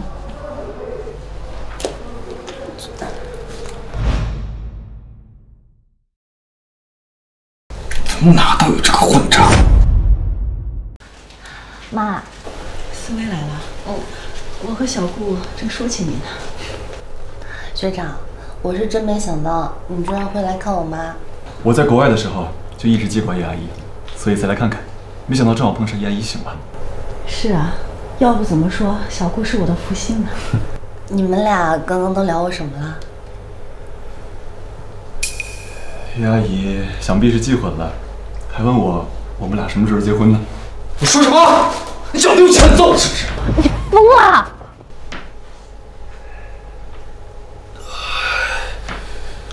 是小旭唐突了，让岳母收起了。思薇，这小伙子是你朋友？他是小旭顾景慈，是你女儿的丈夫。成亲1年未能拜访岳母，还望岳母恕罪。妈，你忘了我1年前就已经结婚了。阿姨，这场虽然是我堂哥，也是思薇的老公。有没有规矩？叫大嫂。啊，原来是这样啊。那他，那你先免礼平身。谢岳母宽宥。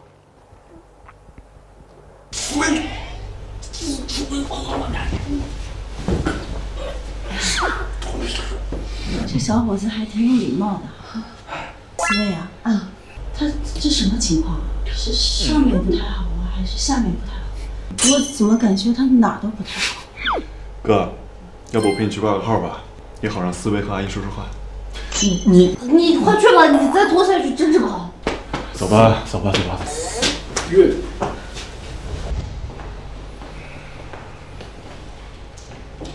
哎，哥，你说咱是先去看脑科啊，还是先去看男科？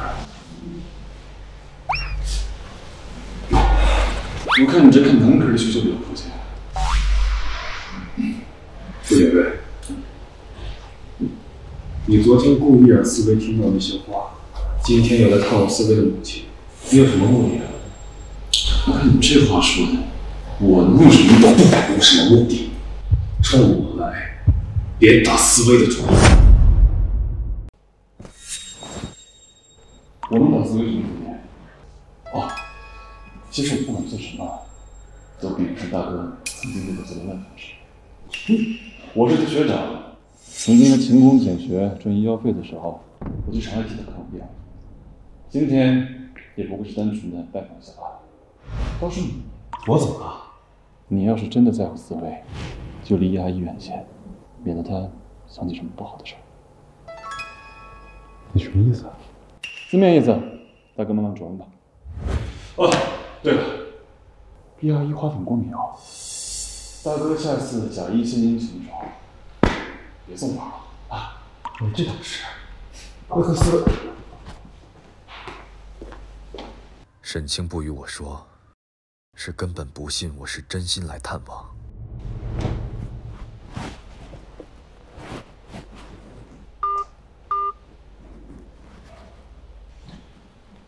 小陈子，再查了，您的家谱很快就查完了。先别查了，你先帮我查一下思维母亲的病因，还有这些年来她在医院的情况，事无巨细，朕全部要知道。啊？顾总为什么不直接问夫人？如果能直接问的话，朕还要你查吗？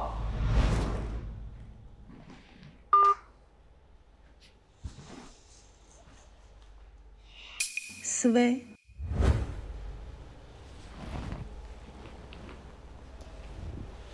你真想好了要离婚吗？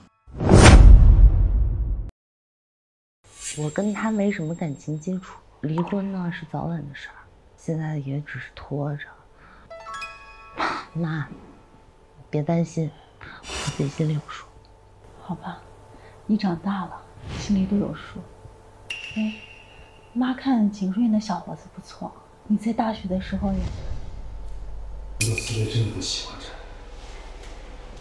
朕错了，朕太过自负，以为思维会像前世一样爱朕，只要朕回头，他便会等着朕。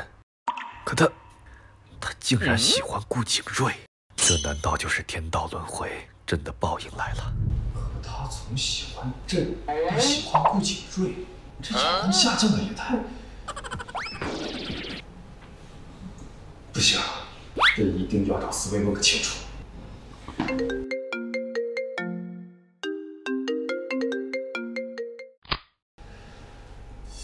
祖父，何事？你现在在医院？是，思维母亲。你见到薇薇母亲了？没错。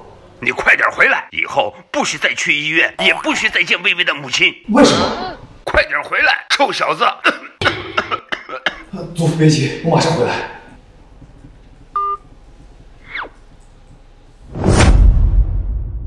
妈，我不喜欢顾景睿，这是别人的原因样谱了。那你喜欢顾景慈？可他不喜欢我。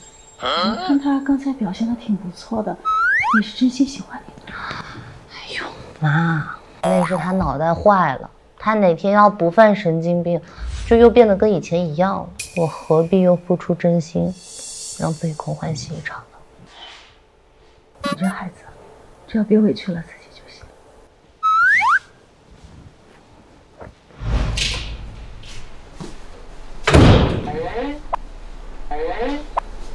这人跑哪儿去了？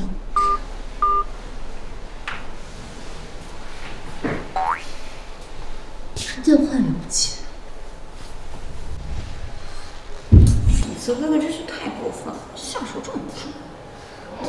医生，请问您有没有接诊过一个叫顾景慈的病人？没有。姐姐，你是在找景慈哥哥吗？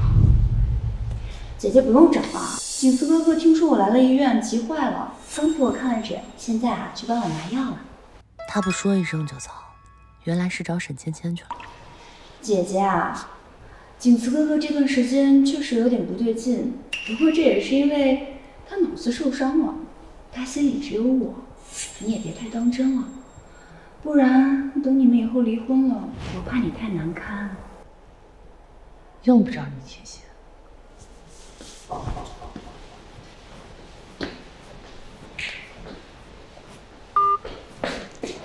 沈思维走了，应该是信了。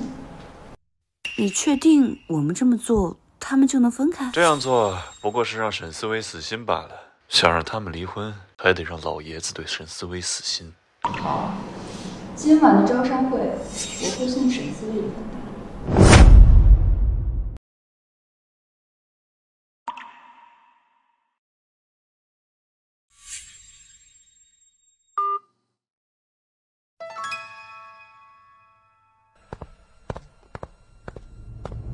姐姐，招生晚会你能迟到，爸爸怎么能放心把这么重要的项目交给你？这次项目不是没让你参与吗？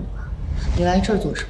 我也是审视的一份子啊，万一项目出了问题，丢的可是顾氏和沈氏的脸，不劳您费心。姐姐，你说项目万一出错了，以后怎么办呀？到时候别说是负责人了，整个沈氏都容不下你。我可不会出错。越自信输得越惨，那就看看谁更惨。哎，都聊了这么久了，也没见景慈哥哥，原来他没来陪你。他没陪我，不也没陪你来吗？沈芊芊，看来在顾景慈心里你没那么重要，只是你在自作多情吧。沈思维，早晚有一天景慈哥哥会为了我把你踩在脚下，和以前一样可怜。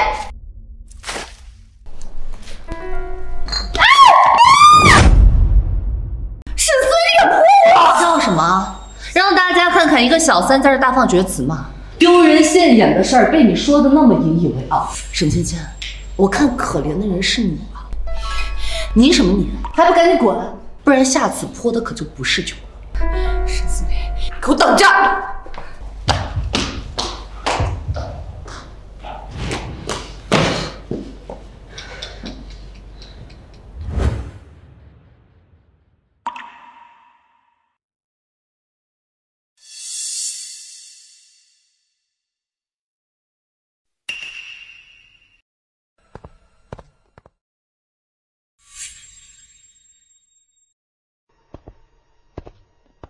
沈小姐，喝一杯。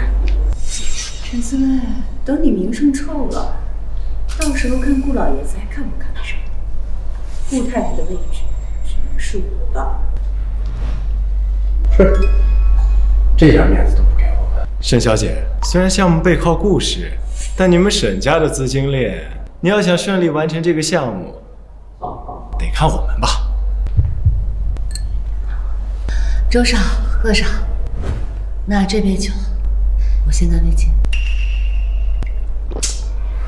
这就对了嘛！来，再喝一杯。周少，喝上，我一会儿还有事儿，改天再陪你们喝。沈小姐，这么扫兴啊！你说今天我们要是离场，你这招商会还能办下去吗？周少。你一定是在开玩笑吧？其实沈小姐还有一个办法，那就是把我和贺少伺候舒服了。这次我们周氏给你重点投资。沈小姐，你这脸蛋和身材都不错，陪我们玩玩，好处很多的。我已经结婚了。不是，那顾总根本就不爱你，你的婚姻就是个笑话。我听说这在顾家过得连个保姆都不如吧？对呀，谁不知道顾景慈爱的是你妹妹，一心想跟你离婚啊？怎么样，考虑考虑呗。你们别动了！哎，谁坏我好事？你他妈谁呀？滚！给你脸了是吧？再说一遍，滚！你给老子等着！沈思维，有你求我那天。走。思维，你知道什么叫危险吗？方才如果真没有来，你当如何是好？我有提防。你有提防？你的提防就是让他们轻薄于你。不关你事。为何不关朕的事？你是朕的妻子。妻子，顾景慈，我们马上就要离婚了。我现在做的任何决定都用不着你来管。那你就让朕眼睁睁地看着那帮杂碎轻薄于你，朕恨不得剁了他们的手。那你想要怎么办？顾景慈，我不是你的，含着金汤匙出生，要什么就呼之即来。我也不是沈芊芊，有沈政委护着她。我沈思维想要什么，怎么这么难？我不是要低头，就是要装傻。思维，朕同你说过，你想要什么，朕都会给你。你是不是忘了，沈芊芊她之所以这么对，就是因为有你给她撑腰。可这需要我提醒你，你之前都做过些什么？芊芊，沈思维，你再敢对芊芊动手，我毁了你的一切，听见了吗？你画的，画这个玩意儿有屁用！沈思维，我告诉你，只要有我在一天，沈氏就只能是芊芊。你别以为你嫁给我就可以得到一切，配吗？配不配？思维，那不是真。我不管你是真傻还是装傻，但这一切总有结束的时候。我只希望你现在别再给我空头支票了，好吗？思维，你别哭，朕可以解释，朕可以向你证明。思维，你给我走！朕，思维。上一世，沈清因朕而死，这一世又如此对待思维，朕欠沈清的，怕是这辈子也还不了了。虽然你不信，但朕可以付出行动，让你知道有朕在，你可以有所依靠，不再委屈。哎，小子，敢逃！你知道我是谁吗？你是谁啊？听好了，我姓周。周家的人哦，不知道。我他妈揍死你就知道了。小点声，打扰我们家思维睡觉了。你把我当什么？你叫什么？朕在帝都有头有脸的，好像没有姓郑的吧？你哪来的一个货色啊？跟我抢女人还动手打我，嫌命长啊！你们轻薄于思维，朕还没有找你们算账，你们反倒自己找上门来了。不就是一个女人吗？在帝都谁不知道她沈思维？死皮赖脸非要嫁给顾景慈，结果人家顾景慈嫌弃她，我玩她那是给她脸了。朕从未嫌弃过思维。这他妈说你啊，兄弟，是。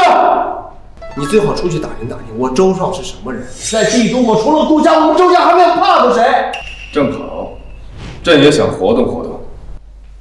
哎呦，诸位，不能动手，不能动手。哟，周少，您这是怎么了？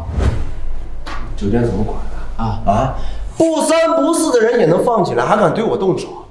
哟，哪个小子呀？这是打这么飞？小点声。就是他。哟，你什么人啊？敢动我们周少？哎，周少，您来酒店了，那这个事儿不用您亲自动手，我们酒店替你摆平。来人！把这男的拖出去，往死里打！慢着！朕本以为是单挑，结果是群殴，你们当朕傻的吗？打你就打啊！你管什么单挑群殴的？荒唐！不就是为了一个女人吗？这样，你把沈思维给我，我就放了你。给你？她是朕的妻子。你的妻子？那你不就是顾景慈？对，你姓郑。你干嘛耍我？朕就是顾景慈。不是，现在看我们人多，现在又开始装顾景慈了，是吧？地中谁不知道顾景慈根本就不把沈思维当回事儿？臭小子，这是顾氏的酒店，冒充我们总裁是吧？来人，拖出去，往死里打！怎么回事？哟，老板，有人冒充顾总，还打周少。谁呀？胆子这么大？就他。顾总，顾总来了。顾总在哪儿啊？顾总。老板，你打我干啥呀？你敢打顾总？我怎么可能打顾总呀？我刚才……顾总，抱歉啊！顾总，他是顾总。完了，我得罪谁不好，我得罪顾总，这不找死吗？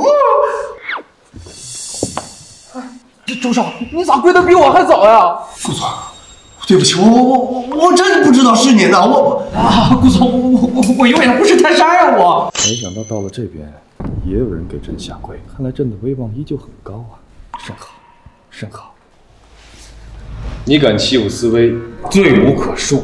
以后周家与顾家再无合作。啊，不是，顾总，这个事儿吧，我闭嘴！说，思薇是朕心里的人，你再敢欺负她，就不会像今天如此简单的收场了，懂吗？懂，不会了，滚吧。什么事儿啊？滚！顾总顾景慈都不爱沈思薇，这怎么回事？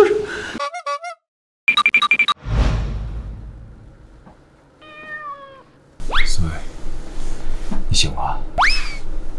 顾景慈，是朕。混蛋！朕不是那个混蛋。你就是！我警告你，你少来招惹我！我要赚钱，我要拿到项目，完成项目，不会是再赚好多的钱。只有赚到钱，我妈妈她才会好。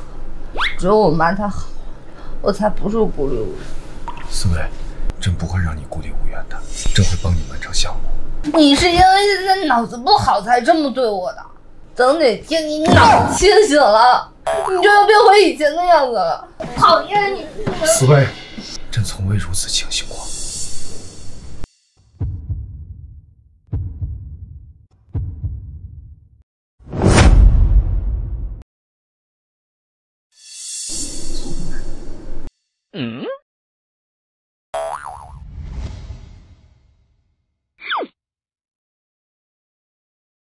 为什么？那个昨晚，我们没发生什么吧？你想发生什么吗？难道没发生什么？昨天晚上你喝醉了，你一直缠着朕，你抱着朕讨想亲朕，然后你脱了朕一身，朕帮你换了身衣服。那我不是都被你看光了？你是朕的妻子，朕看看怎么了？那你还做其他事了吗？你想让朕做其他的吗？我不想。你放心吧，在你没有同意之前，朕是不会强迫你和朕性方式的。思薇，你不会想和朕性？你闭嘴！我没有。但朕可以先吃点点心。什么点心？思薇，朕知道现在朕说什么都没有用，但朕会证明给你看的。你给朕一个机会，在项目结束之前，咱们俩好好相处，可以吗？顾总，项目资金这一块呢，已经给你安排好了，但是怎么了？夫人需要的绞丝技术，唯一的传承人就在帝都，但是他本人有点难请，夫人正在为此犯难。既然如此，那朕亲自去拜访一趟。好，那我这就去安排。等一下，小陈子，这件事情先不要告诉思薇，朕想给她一个惊喜。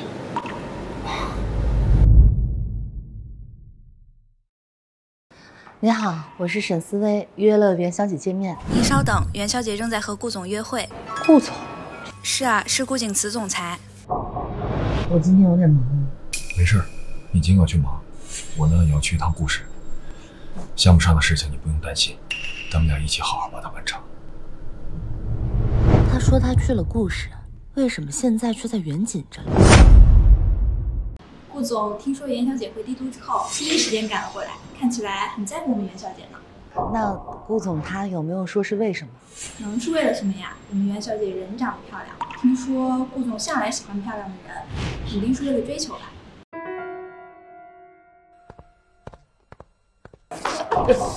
袁小姐没事吧？没关系啊，谢谢。哎，袁小姐和顾总来了，看起来袁小姐很喜欢顾总呢。是吗？需要我去帮您请袁小姐吗？不用了，我改天再来。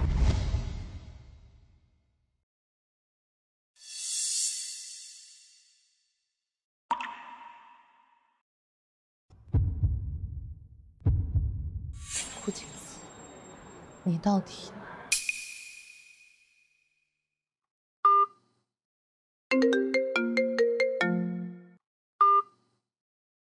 你在哪儿？在故事。怎么，紫薇想朕了？没有。顾景思，为什么要对我说谎？哟，你也来找袁姐啊？你来这儿做什么？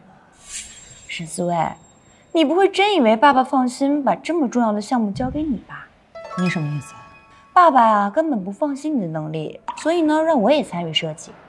换句话说，只要我能请到袁景，项目就是我的了。到时候你就要滚出项目，更要滚出沈氏。是谁允许你这么做的？你给我注意一点，这可是故事。对啊，就是因为故事。你之前招商会的时候得罪了周少和贺少，没拿到投资。景思哥哥也是看在我的面子上才追加了注资，所以他是为了你们。不然呢？说到底，他和爸爸都信不过你。要不是为了安抚顾老爷子，景思哥哥只怕早就不想跟你这种女人虚与委蛇。是他跟你这么说的？那当然了。你别忘了，早在之前，他就在你们周年纪念的时候当众宣布要跟你离婚，娶我。还有，我今天听陈助理说，景思哥哥一大早就为了我来找袁小姐了。我要是你就趁早离开，省得丢脸。就算你有顾景思帮你，可你毕竟只是一个中看不中用的花瓶。我相信袁小姐不会跟你合作。急什么？还有2天便能定下胜负。有景思哥哥帮我，你怎么赢？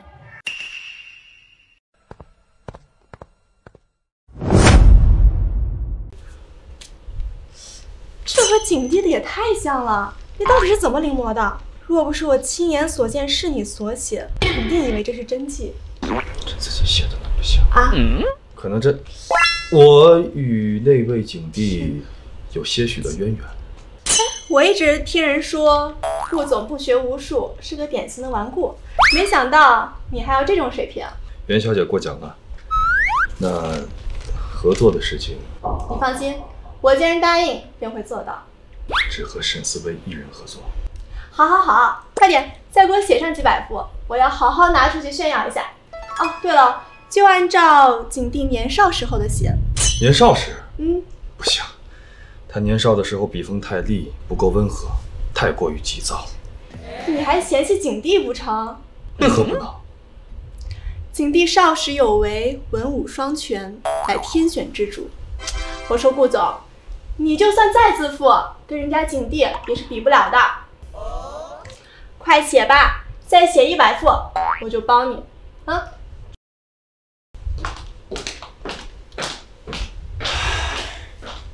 世道变了，朕的真迹要被当成赝品贩卖了。小陈子，朕这只手马上要废掉。顾总，您可太厉害了。不过您什么时候还会写毛笔字了？这不是琴棋书画，这哪样不精通啊？得，又吹上了。景思哥哥，你真的为了我来找袁小姐啦？我知道你最近对我虽然冷淡，但心里还是有我的。朕做了什么事情让你产生了这种错觉？错觉？你不是为了我，倒是为了沈思薇？不然呢？不可能！你之前给沈思薇好脸，不是因为你脑子坏了吗？你现在明明都好了，你之前明明跟我说把项目给沈思薇是为了利用他完成项目的前期工作，然后就把他踢了，把成果留给我，你都忘了吗？这个项目是思薇的心血，朕不会让任何人把它夺走。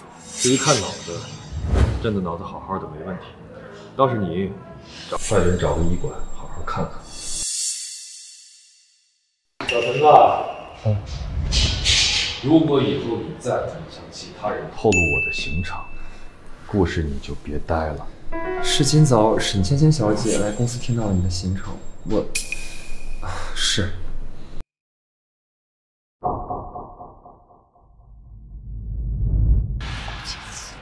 果然变心了。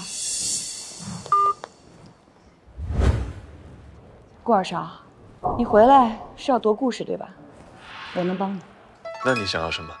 我要复采千年的项目，我要毁了沈思薇。沈。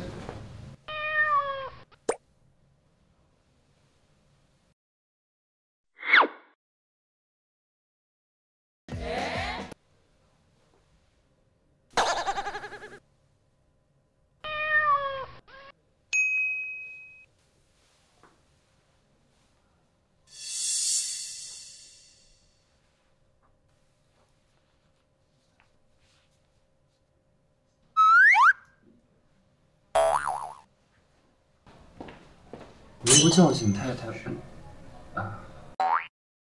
沈清太累了，让她好好休息休息。是，太太很辛苦的。朕的沈清还是和从前一样那么要强。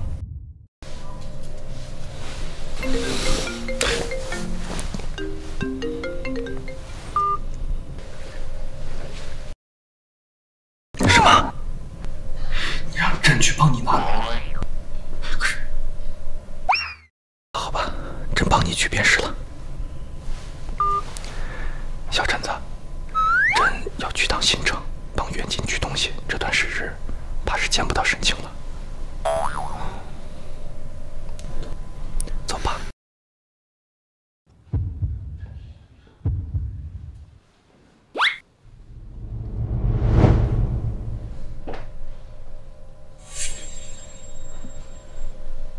学长，你怎么了？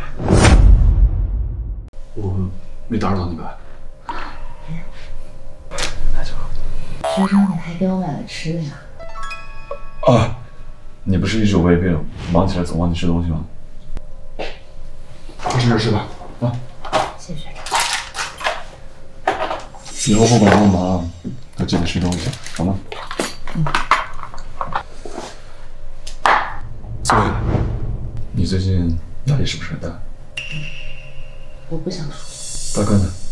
这个项目也是他在负责，他应该帮忙了吧？他应该有其他事情要忙吧。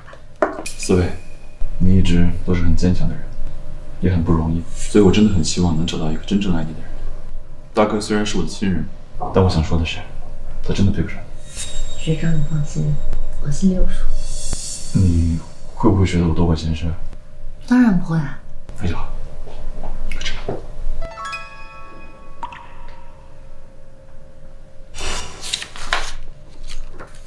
学长，这几笔是你画的？啊？大西皇家御用的纹理，我怎么画都画不对。但是你给我贴上这几笔之后，就看起来好像和原版一模一样了。是吧？好，能帮到你就好。学长，你真是太好了，最起码有你在我身边。谁叫我是你学长呢？对了，能帮我倒杯水吗？我对这儿实在不熟悉。刚一直顾着跟你聊天，我都忘了这事儿了。你再等我一下。好。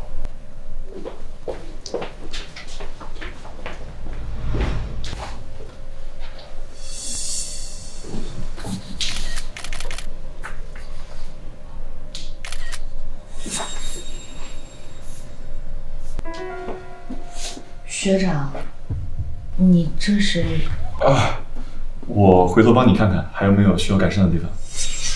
可怎么了？连学长也信不过啊？这些是你的心血，我不会外泄的，放心吧。学长，我不是那个意思。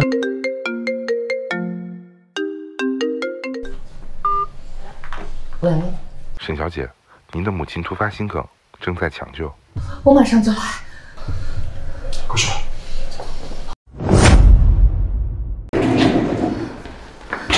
医生，我妈现在情况怎么样？还在抢救，不过最好要做好心理准备，情况不是很好。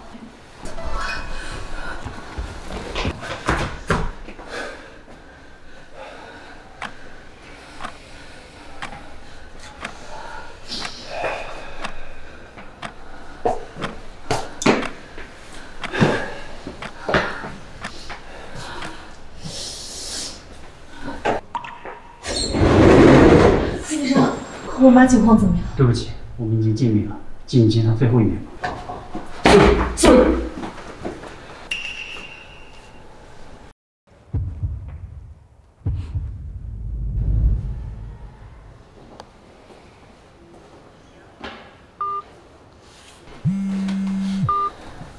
喂，该做的我都做了，稿子呢？急着呢，等医院的事处理好了，自然会给你。 我可是为了帮你对沈思薇的母亲下了手，身上背着人命，你最好说到做到。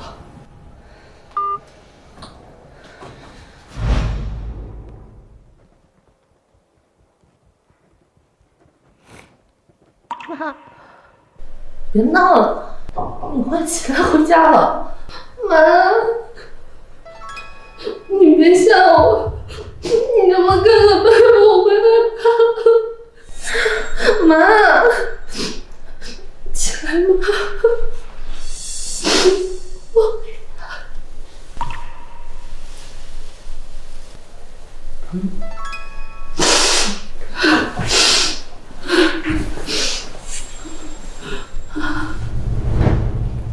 我们微微辛苦了，我一点也不辛苦。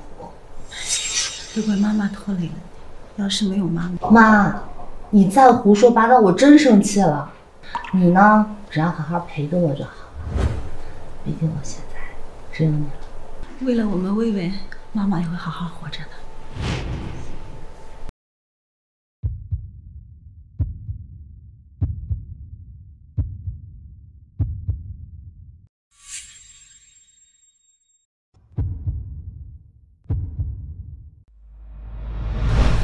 你不要我了，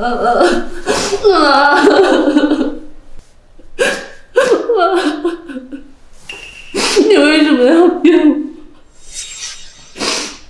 当时你说你为了妹妹会好活下去，你为什么要骗我？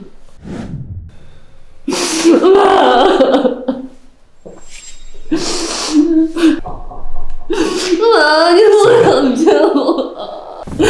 妈，你不是骗我，我为什么骗我？姐，我为什么骗我？思薇，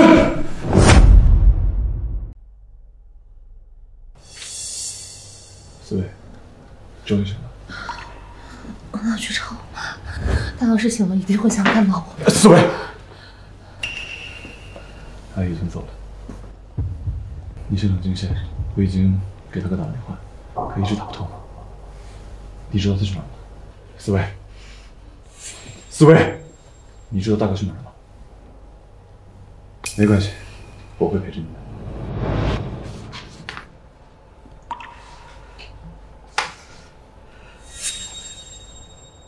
我妈她之前病情已经稳定了，为什么还会突发性格？初步推测是受了刺激。你看，这份简历是在她床边发现的，发病前她应该一直看着。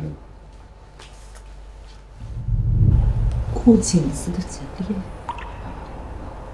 那她为什么会因为这个受刺激？吓人！是第7人民医院，这名字感觉好熟悉。思薇，这个夏冉就是当年叶阿姨医疗事故的主治医生。你再说一遍。我说这个夏冉就是叶阿姨当年医疗事故的主治医生。为什么会这样？那个人为什么是他父亲？我只知道大保姆是医生，没想到就会这样。难道当年爷爷是想要？爷爷想要什么？大保姆本是非常优秀的外科医生，在医学界可以说是名利双收。可就在5年前，他突然宣布辞职。爷爷说，是因为大伯去世，伤心过度，浑身是伤，所以才将他安排在庄园里，让任何外人接触。此举只怕是为了帮大伯母掩盖这场闹事。沈小姐，你冷静点。沈小姐，我妈因为医疗事故引起的脑损伤，主治医师难道不应该出来给个说法吗？抱歉，沈小姐，夏主治被判定精神失常，无法对这起事故负责。那我妈怎么办？她受过的伤害怎么算？让开！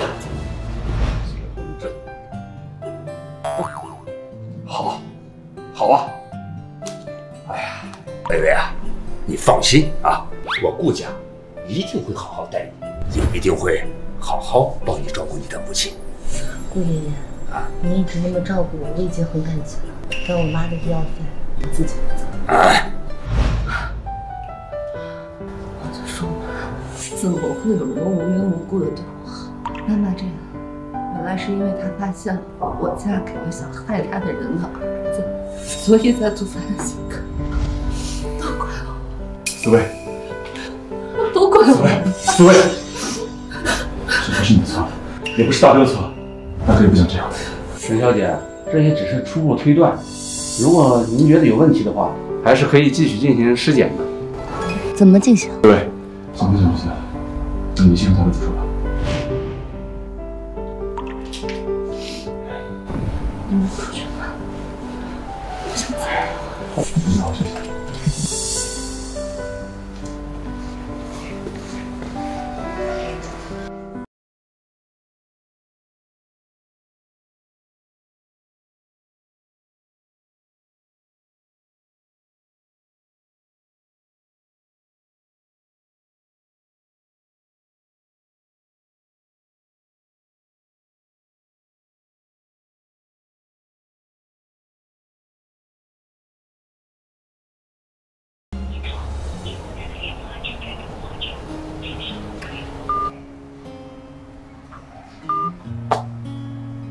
顾景慈，你不是说只要给你打电话，你就会来吗？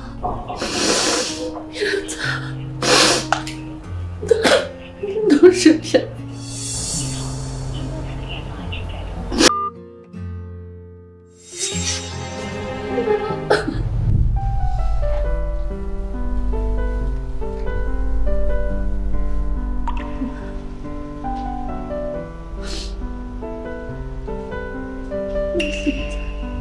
一直都只有我一个人，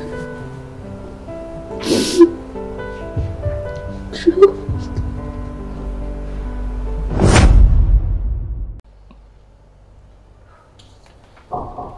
沈小姐，尸检报告还需要1周的时间。叶女士的遗体，您看这……我已经联系了殡仪馆，明天我就让我埋入土崖。好的，沈小姐，请节哀。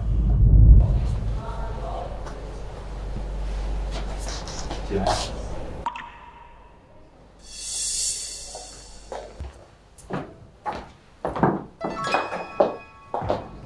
我妈不想看到你们两个，你们也不配来祭拜我妈。你们走吧。姐姐，我们能来是给你面子，你以为我们想来的吗？我好歹和你妈妈夫妻一场。夫妻一场？你说的夫妻一场，是在她出事后强迫她离婚，把她赶出家门，然后霸占她的公司婚内出轨吗？沈正文，如果你还是个人的话，现在就带着你跟小三生的野种滚出这里！看着你俩！姐姐，你还是让开吧，不然阿姨看到你这副可怜的样子，也会心疼的吧？滚出去！沈思薇，顾总，景慈哥哥，滚！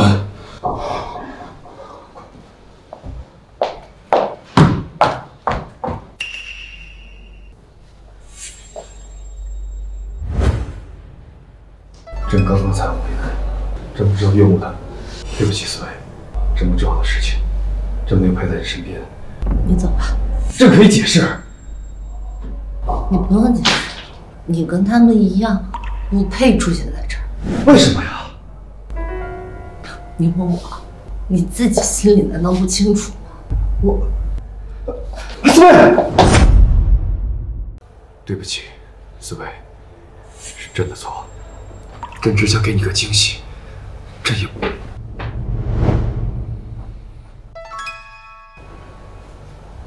你在干什么？大哥，我还想问你呢，你有什么脸在这儿？你什么意思呀？还在装傻？你不是应该最清楚吗？你母亲下人，就是当初害死叶阿姨的主治医生。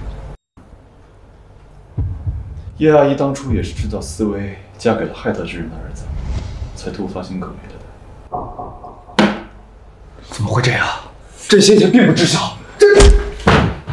现在，滚出去！朕不会离开思薇。你还有什么脸在这儿啊，大哥？啊，我的大哥，你还不明白吗？你待在这儿，只会伤害思薇。伤害思薇。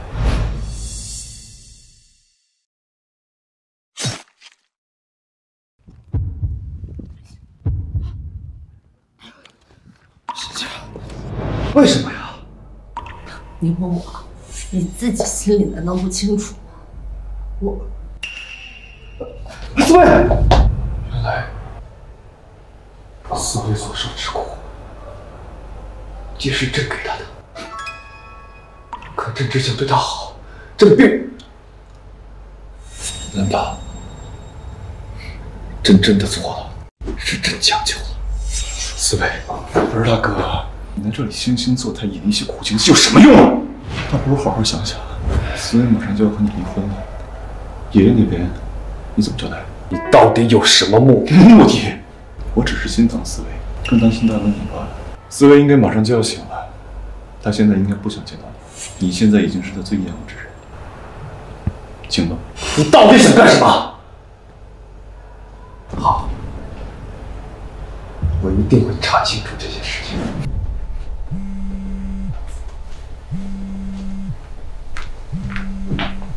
我就是不想让你好过。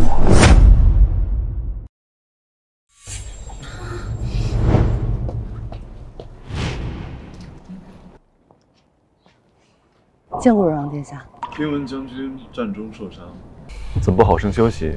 这么急着见皇兄？臣在收缴战利品时，有幸得了一枚暖玉，想着殿下应该喜欢，特此来献。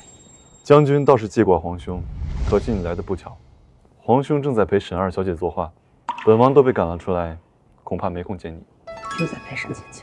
要说沈将军，不愧是皇兄手中最锋利的剑，皇兄也是好本事，可以让你为他指哪打哪。殿下，这是何意？本王只是好奇，你这么被他利用，值得吗？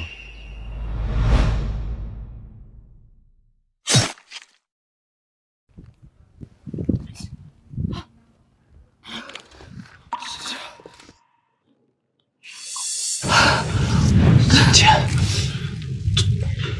朕本以为你对朕是真心的。真心。臣女真心爱慕的是权势，是胜者。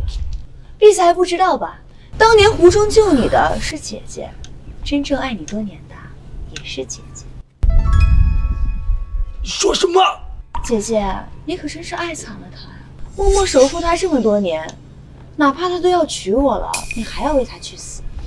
可是，这又如何呢？我竟然……思薇，你醒了。润了。你说什么？看来重活一次的只有我和……没什么，我就是刚睡醒，脑子不太清醒。你好好休息吧。真不知道你都这样了，大哥为什么不在？在忙些什么呢？随他便吧，反正马上就离婚。哎，你想好了，真要和他离婚？难上钉钉的事。思薇啊，其实我还有一件事想和你说。大哥和你合作这个项目，其实只是想利用你，得到爷爷的认可。他根本不知道这个项目对于你来说意味着什么。既然你们都要离婚了，不如你和我合作吧，我来帮你实现梦想。原来你打的是这个主意啊！我只是合理建议，你别把话说这么难听。敢做还不敢让人说呀！你不要再吵了。思薇，你怎么样？你先出去吧，我有话跟他说。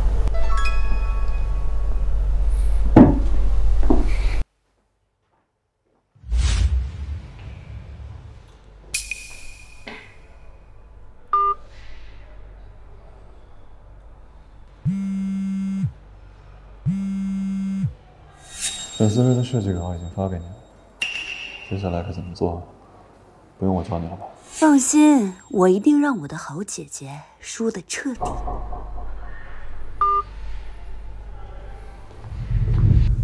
思维，公子，我们离婚吧。思维，朕不想离婚。你母亲的事情，朕已经派人去查了，而且之前陛下不必解释。是，前尘往事我都记起了。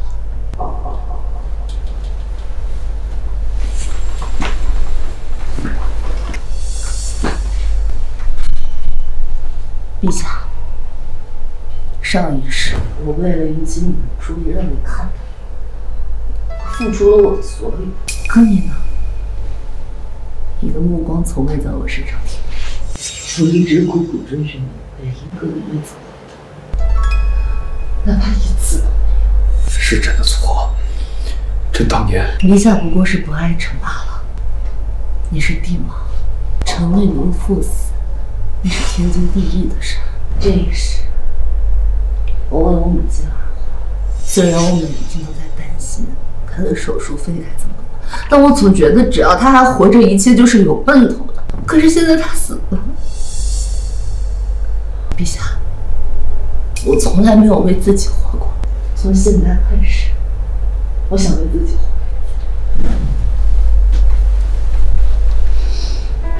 陛下，看在臣曾为您奋不顾身的份上，请与我和离吧。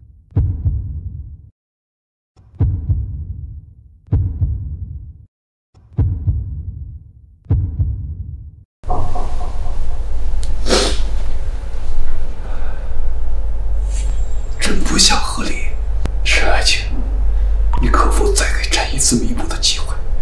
可臣要的总是你。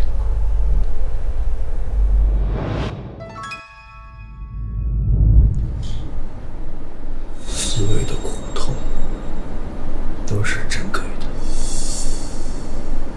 难道朕重活一世，就是为了伤害思维？朕到底应该怎么办？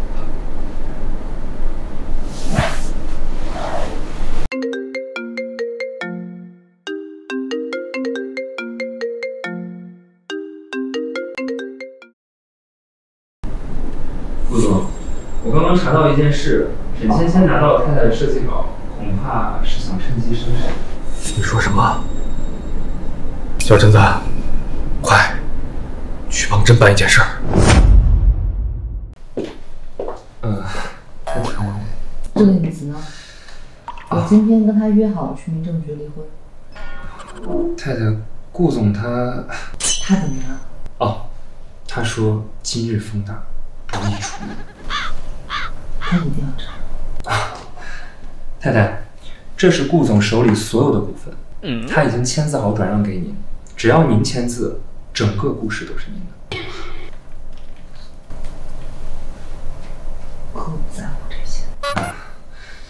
顾总说您把他拉黑了，他让我转告您。思维啊，不要丢下朕，好吗？我不想和他再有任何瓜葛。你转告他，如果他还纠缠我的话，我会走法律程序。太太，马上就不是太太了，把协议带走。姐姐忙着离婚啊，我没打扰吧？你没事吧？有啊，公司高层都到了，等着验收设计稿呢。如果姐姐要是悲伤过度，还没准备好的话，不如我来替你。不用。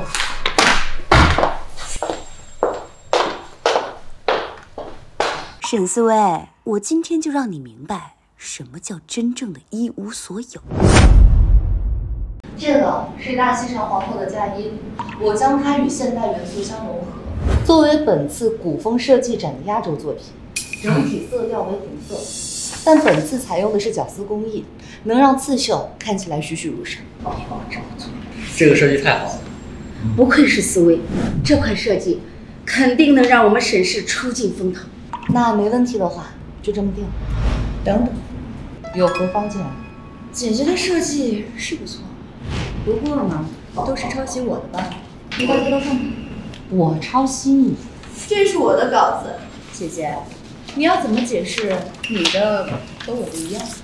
真的是一模一样。思维看着很沉稳，没想到还会抄袭，这怎么能当公司的副总？年轻人可以输，但绝对不能用这种下三滥的手段。思维，你妈要是知道了，对你这种行为一定非常失望。你是什么时候拿到我的手稿？你的稿子，姐姐，你还真是比我想的还不要脸。分明是你人品低劣抄袭我的，还敢说是你的，真是丢尽了人世。你才不要脸！够了，沈思维，还有完没完？这个设计稿是前2天前拿给我看的，是我亲眼看着他画完的。姐姐，你还真是可悲呀！我知道你总觉得父亲偏心我，可那是因为我有能力帮家里，你呢，一无是处也就罢了，居然还搞起抄袭，真是太让家里失望了。画不出设计稿也就算了，还在这丢人现眼。收拾好你的东西，滚蛋！我沈政委没有你这样的女儿。就算2幅设计稿是一样的，但谁抄谁的还不一定呢。你说这图是你画的？行，我们来对一对上面的细节。我不必这么麻烦，我能证明是你抄袭的。学长，你们来实在是太好了。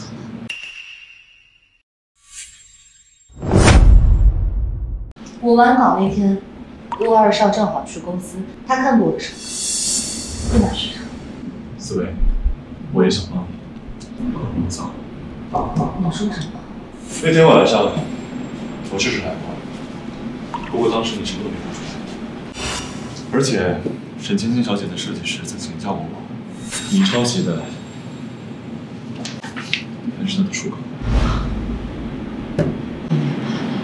原来你们2个是一伙的，怪不得沈芊芊她会有我的手稿，原来是你偷。姐姐，人证是你请来的，现在反而证明了是你自己抄袭，你还想倒打一耙吗？我怎么生了你这么个丢人的女儿？马上给我滚出去，再也不要踏入沈氏！姐姐，现在沈氏是我的，项目是我的，你忙了这么久，都是给我忙的。就算你们有我的设计稿，但是绞丝工艺只有任小姐会做，谁能请她出山做出成品，还不得而知。姐姐，还是你，没了顾景慈，以你的资历背景，能请到袁小姐。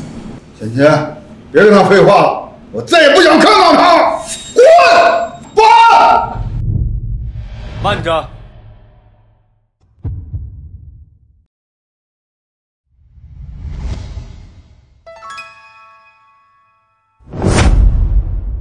景慈哥哥，袁小姐，谁说沈思维小姐是抄袭的？顾总，我这大女儿向来不中用，她没有抄袭，怎么可能？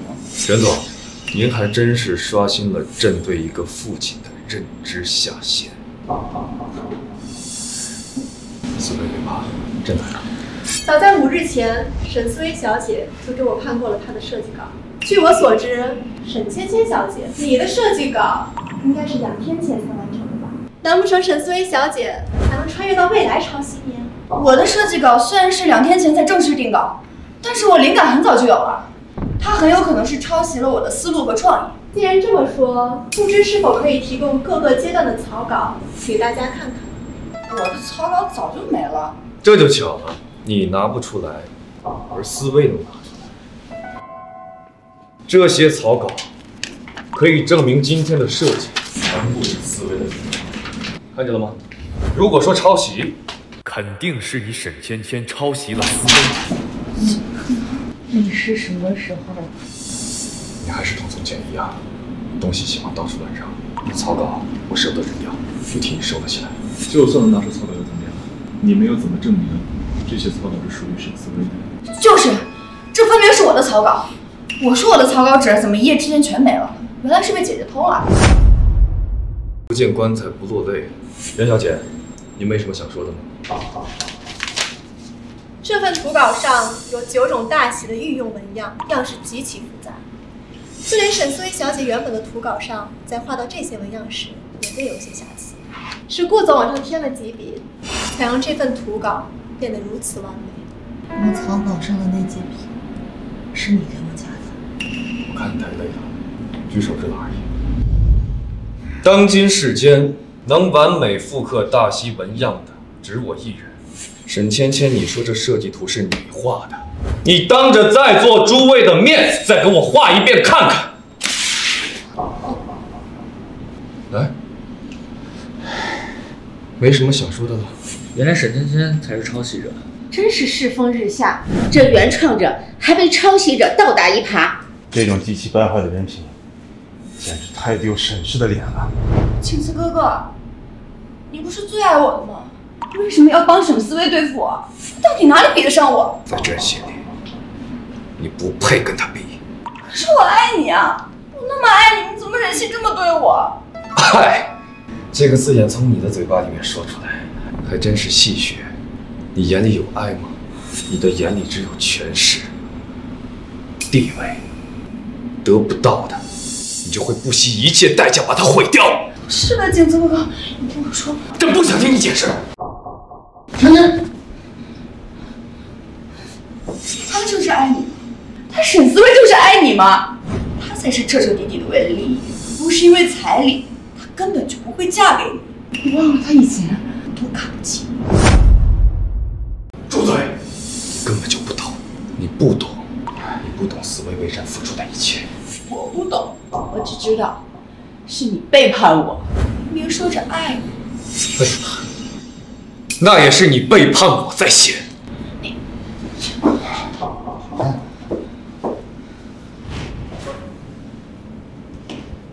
顾总，你不应该这样对待芊芊。别急啊，岳父，马上就轮到你了。什么意思？什么意思？当年你为了谋夺沈氏，不惜谋害发妻，更害了朕和思薇的母亲。这笔账，朕今日就跟你算清楚。你说什么？你说我妈的？思薇，对不起，朕也是今日才查明。太太，关于你母亲的死，真相都在这儿。哦，原来是这样。沈正文，你还是不是人？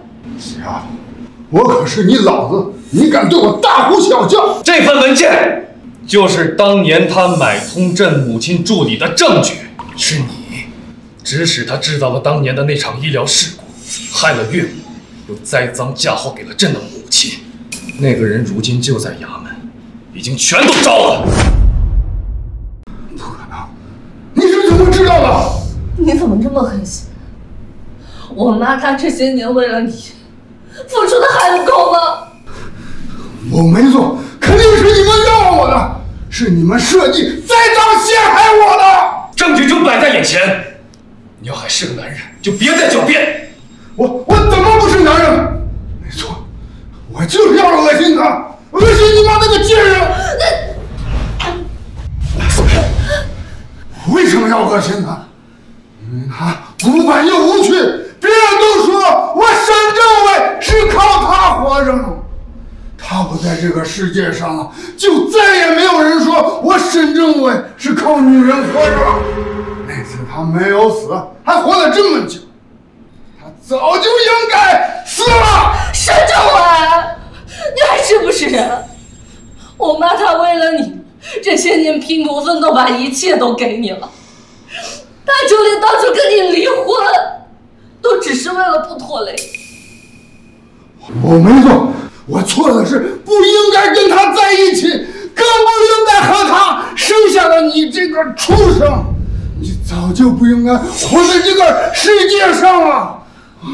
你是死！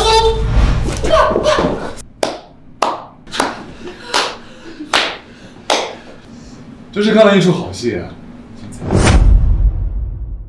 顾景睿，你在这幸灾乐祸些什么呀？你以为这些事情跟你逃得了干系吗？大哥，我不明白啊，沈家的事跟我有什么关系？没有关系吗？没有啊，我只是觉得真是我呢，靠女人得到的一切，还不承认自己懦弱，还敢杀人啊！啊！这一切的始作俑者难道不是你吗？小哥，你说什么呢？我听不懂啊。沈芊芊，思维母亲去世当天，你在医院干什么？我是去。你以为没有证据是吧？可惜啊，你出医院的时候正好被人撞见。不是我只是去看看，真的不是我。那这是什么？这是从思维母亲树叶瓶上提取的属于你的指纹。现在，你还想包庇同谋，一个人承担所有罪责吗？是他说我只要对叶知秋下手，你和沈思维就会离婚，失去你的庇护，就能让沈思维生不如死。你这个废物！我妈她对你那么好，你为什么要这么对她？为什么？当然是为了让你们分开。郭喜思那么在意你，我就是要毁掉你啊！我迫不及待地看他失去一切的样子，太好玩了。哪怕是杀人也没关系。杀人？哎，杀个人算什么？算什么？不停罪！你不仅让沈芊芊害死了岳母，5年前也是你下药导致朕的母亲精神失常。你这么针对我，到底为什么？大哥，你知不知道我最讨厌你们为什么了？你心里什么都清楚，却还是揣着明白装糊涂。我是顾家的子孙，爷爷打小就偏爱你，你好像不用付出任何代价，不用讨好任何人，那些东西都是你的。那我呢？谁在乎我的感受？知道吗？我哪里不如你们？你拥有了一切，那些是我这辈子都得不到的，为什么？为什么？不是我不配，是我从一开始就没资格。你恨我？没错，我就是恨你，我恨不得你死，所以我要毁掉一切你在乎的，让你尝尝我感受的滋味。怎么？没话说了？几生之后，皇兄，好像不是说好了一起出宫玩吗？快走吧。你马上就要入朝任职了，不学着如何打理政事，怎么整日光想着玩啊？那不无趣。再说了，不是有皇兄护着呢，我这个当弟弟的操什么心？皇兄，你会一直护着我吧？那是当然，你我可是至亲手足啊。走吧。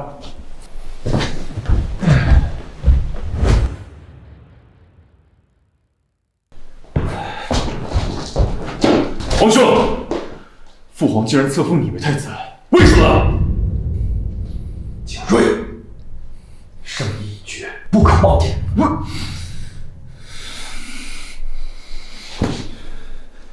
皇兄教训的是，臣弟恭贺皇兄。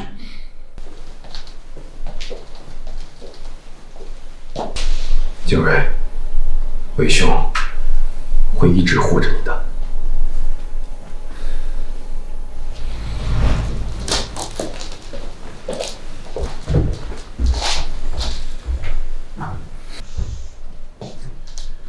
才学武艺，我都不逊色于你。父皇凭什么让你当主角？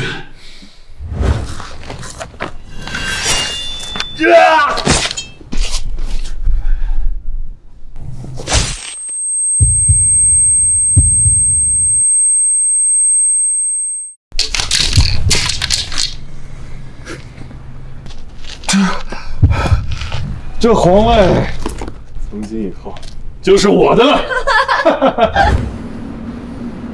景睿，朕做了你2世兄长，扪心自问，朕从未愧对于你。我呸！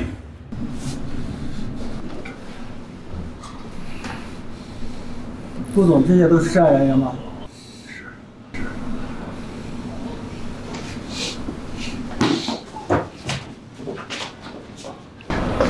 陛下，这究竟是为何？带朕回去，慢慢同你解释。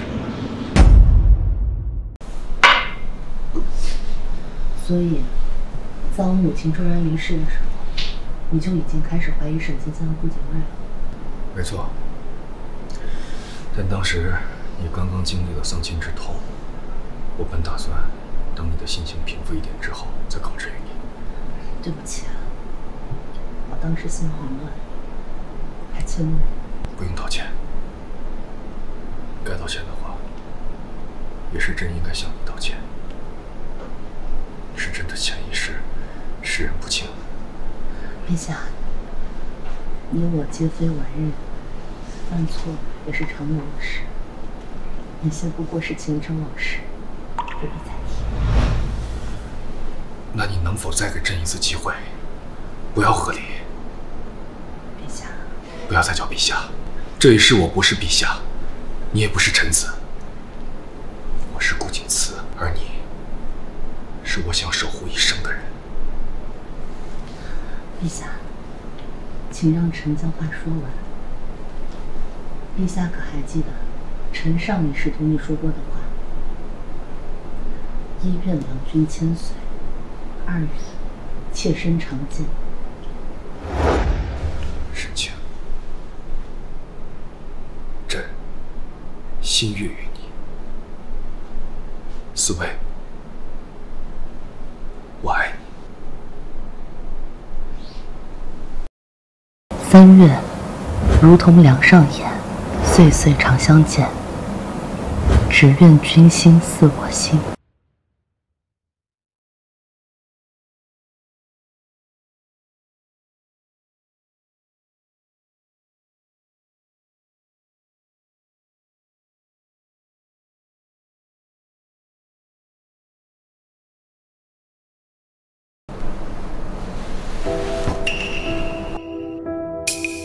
顾景慈，顾景慈，你醒醒！顾景慈，陛下放心，臣绝对不会夹在陛下与臣妹之间碍眼。臣自起镇守边关，非死不回京。陛下现在满意了。陛下若是不说话，臣便当陛下是答应。臣告退。等一下，陛下还有何事？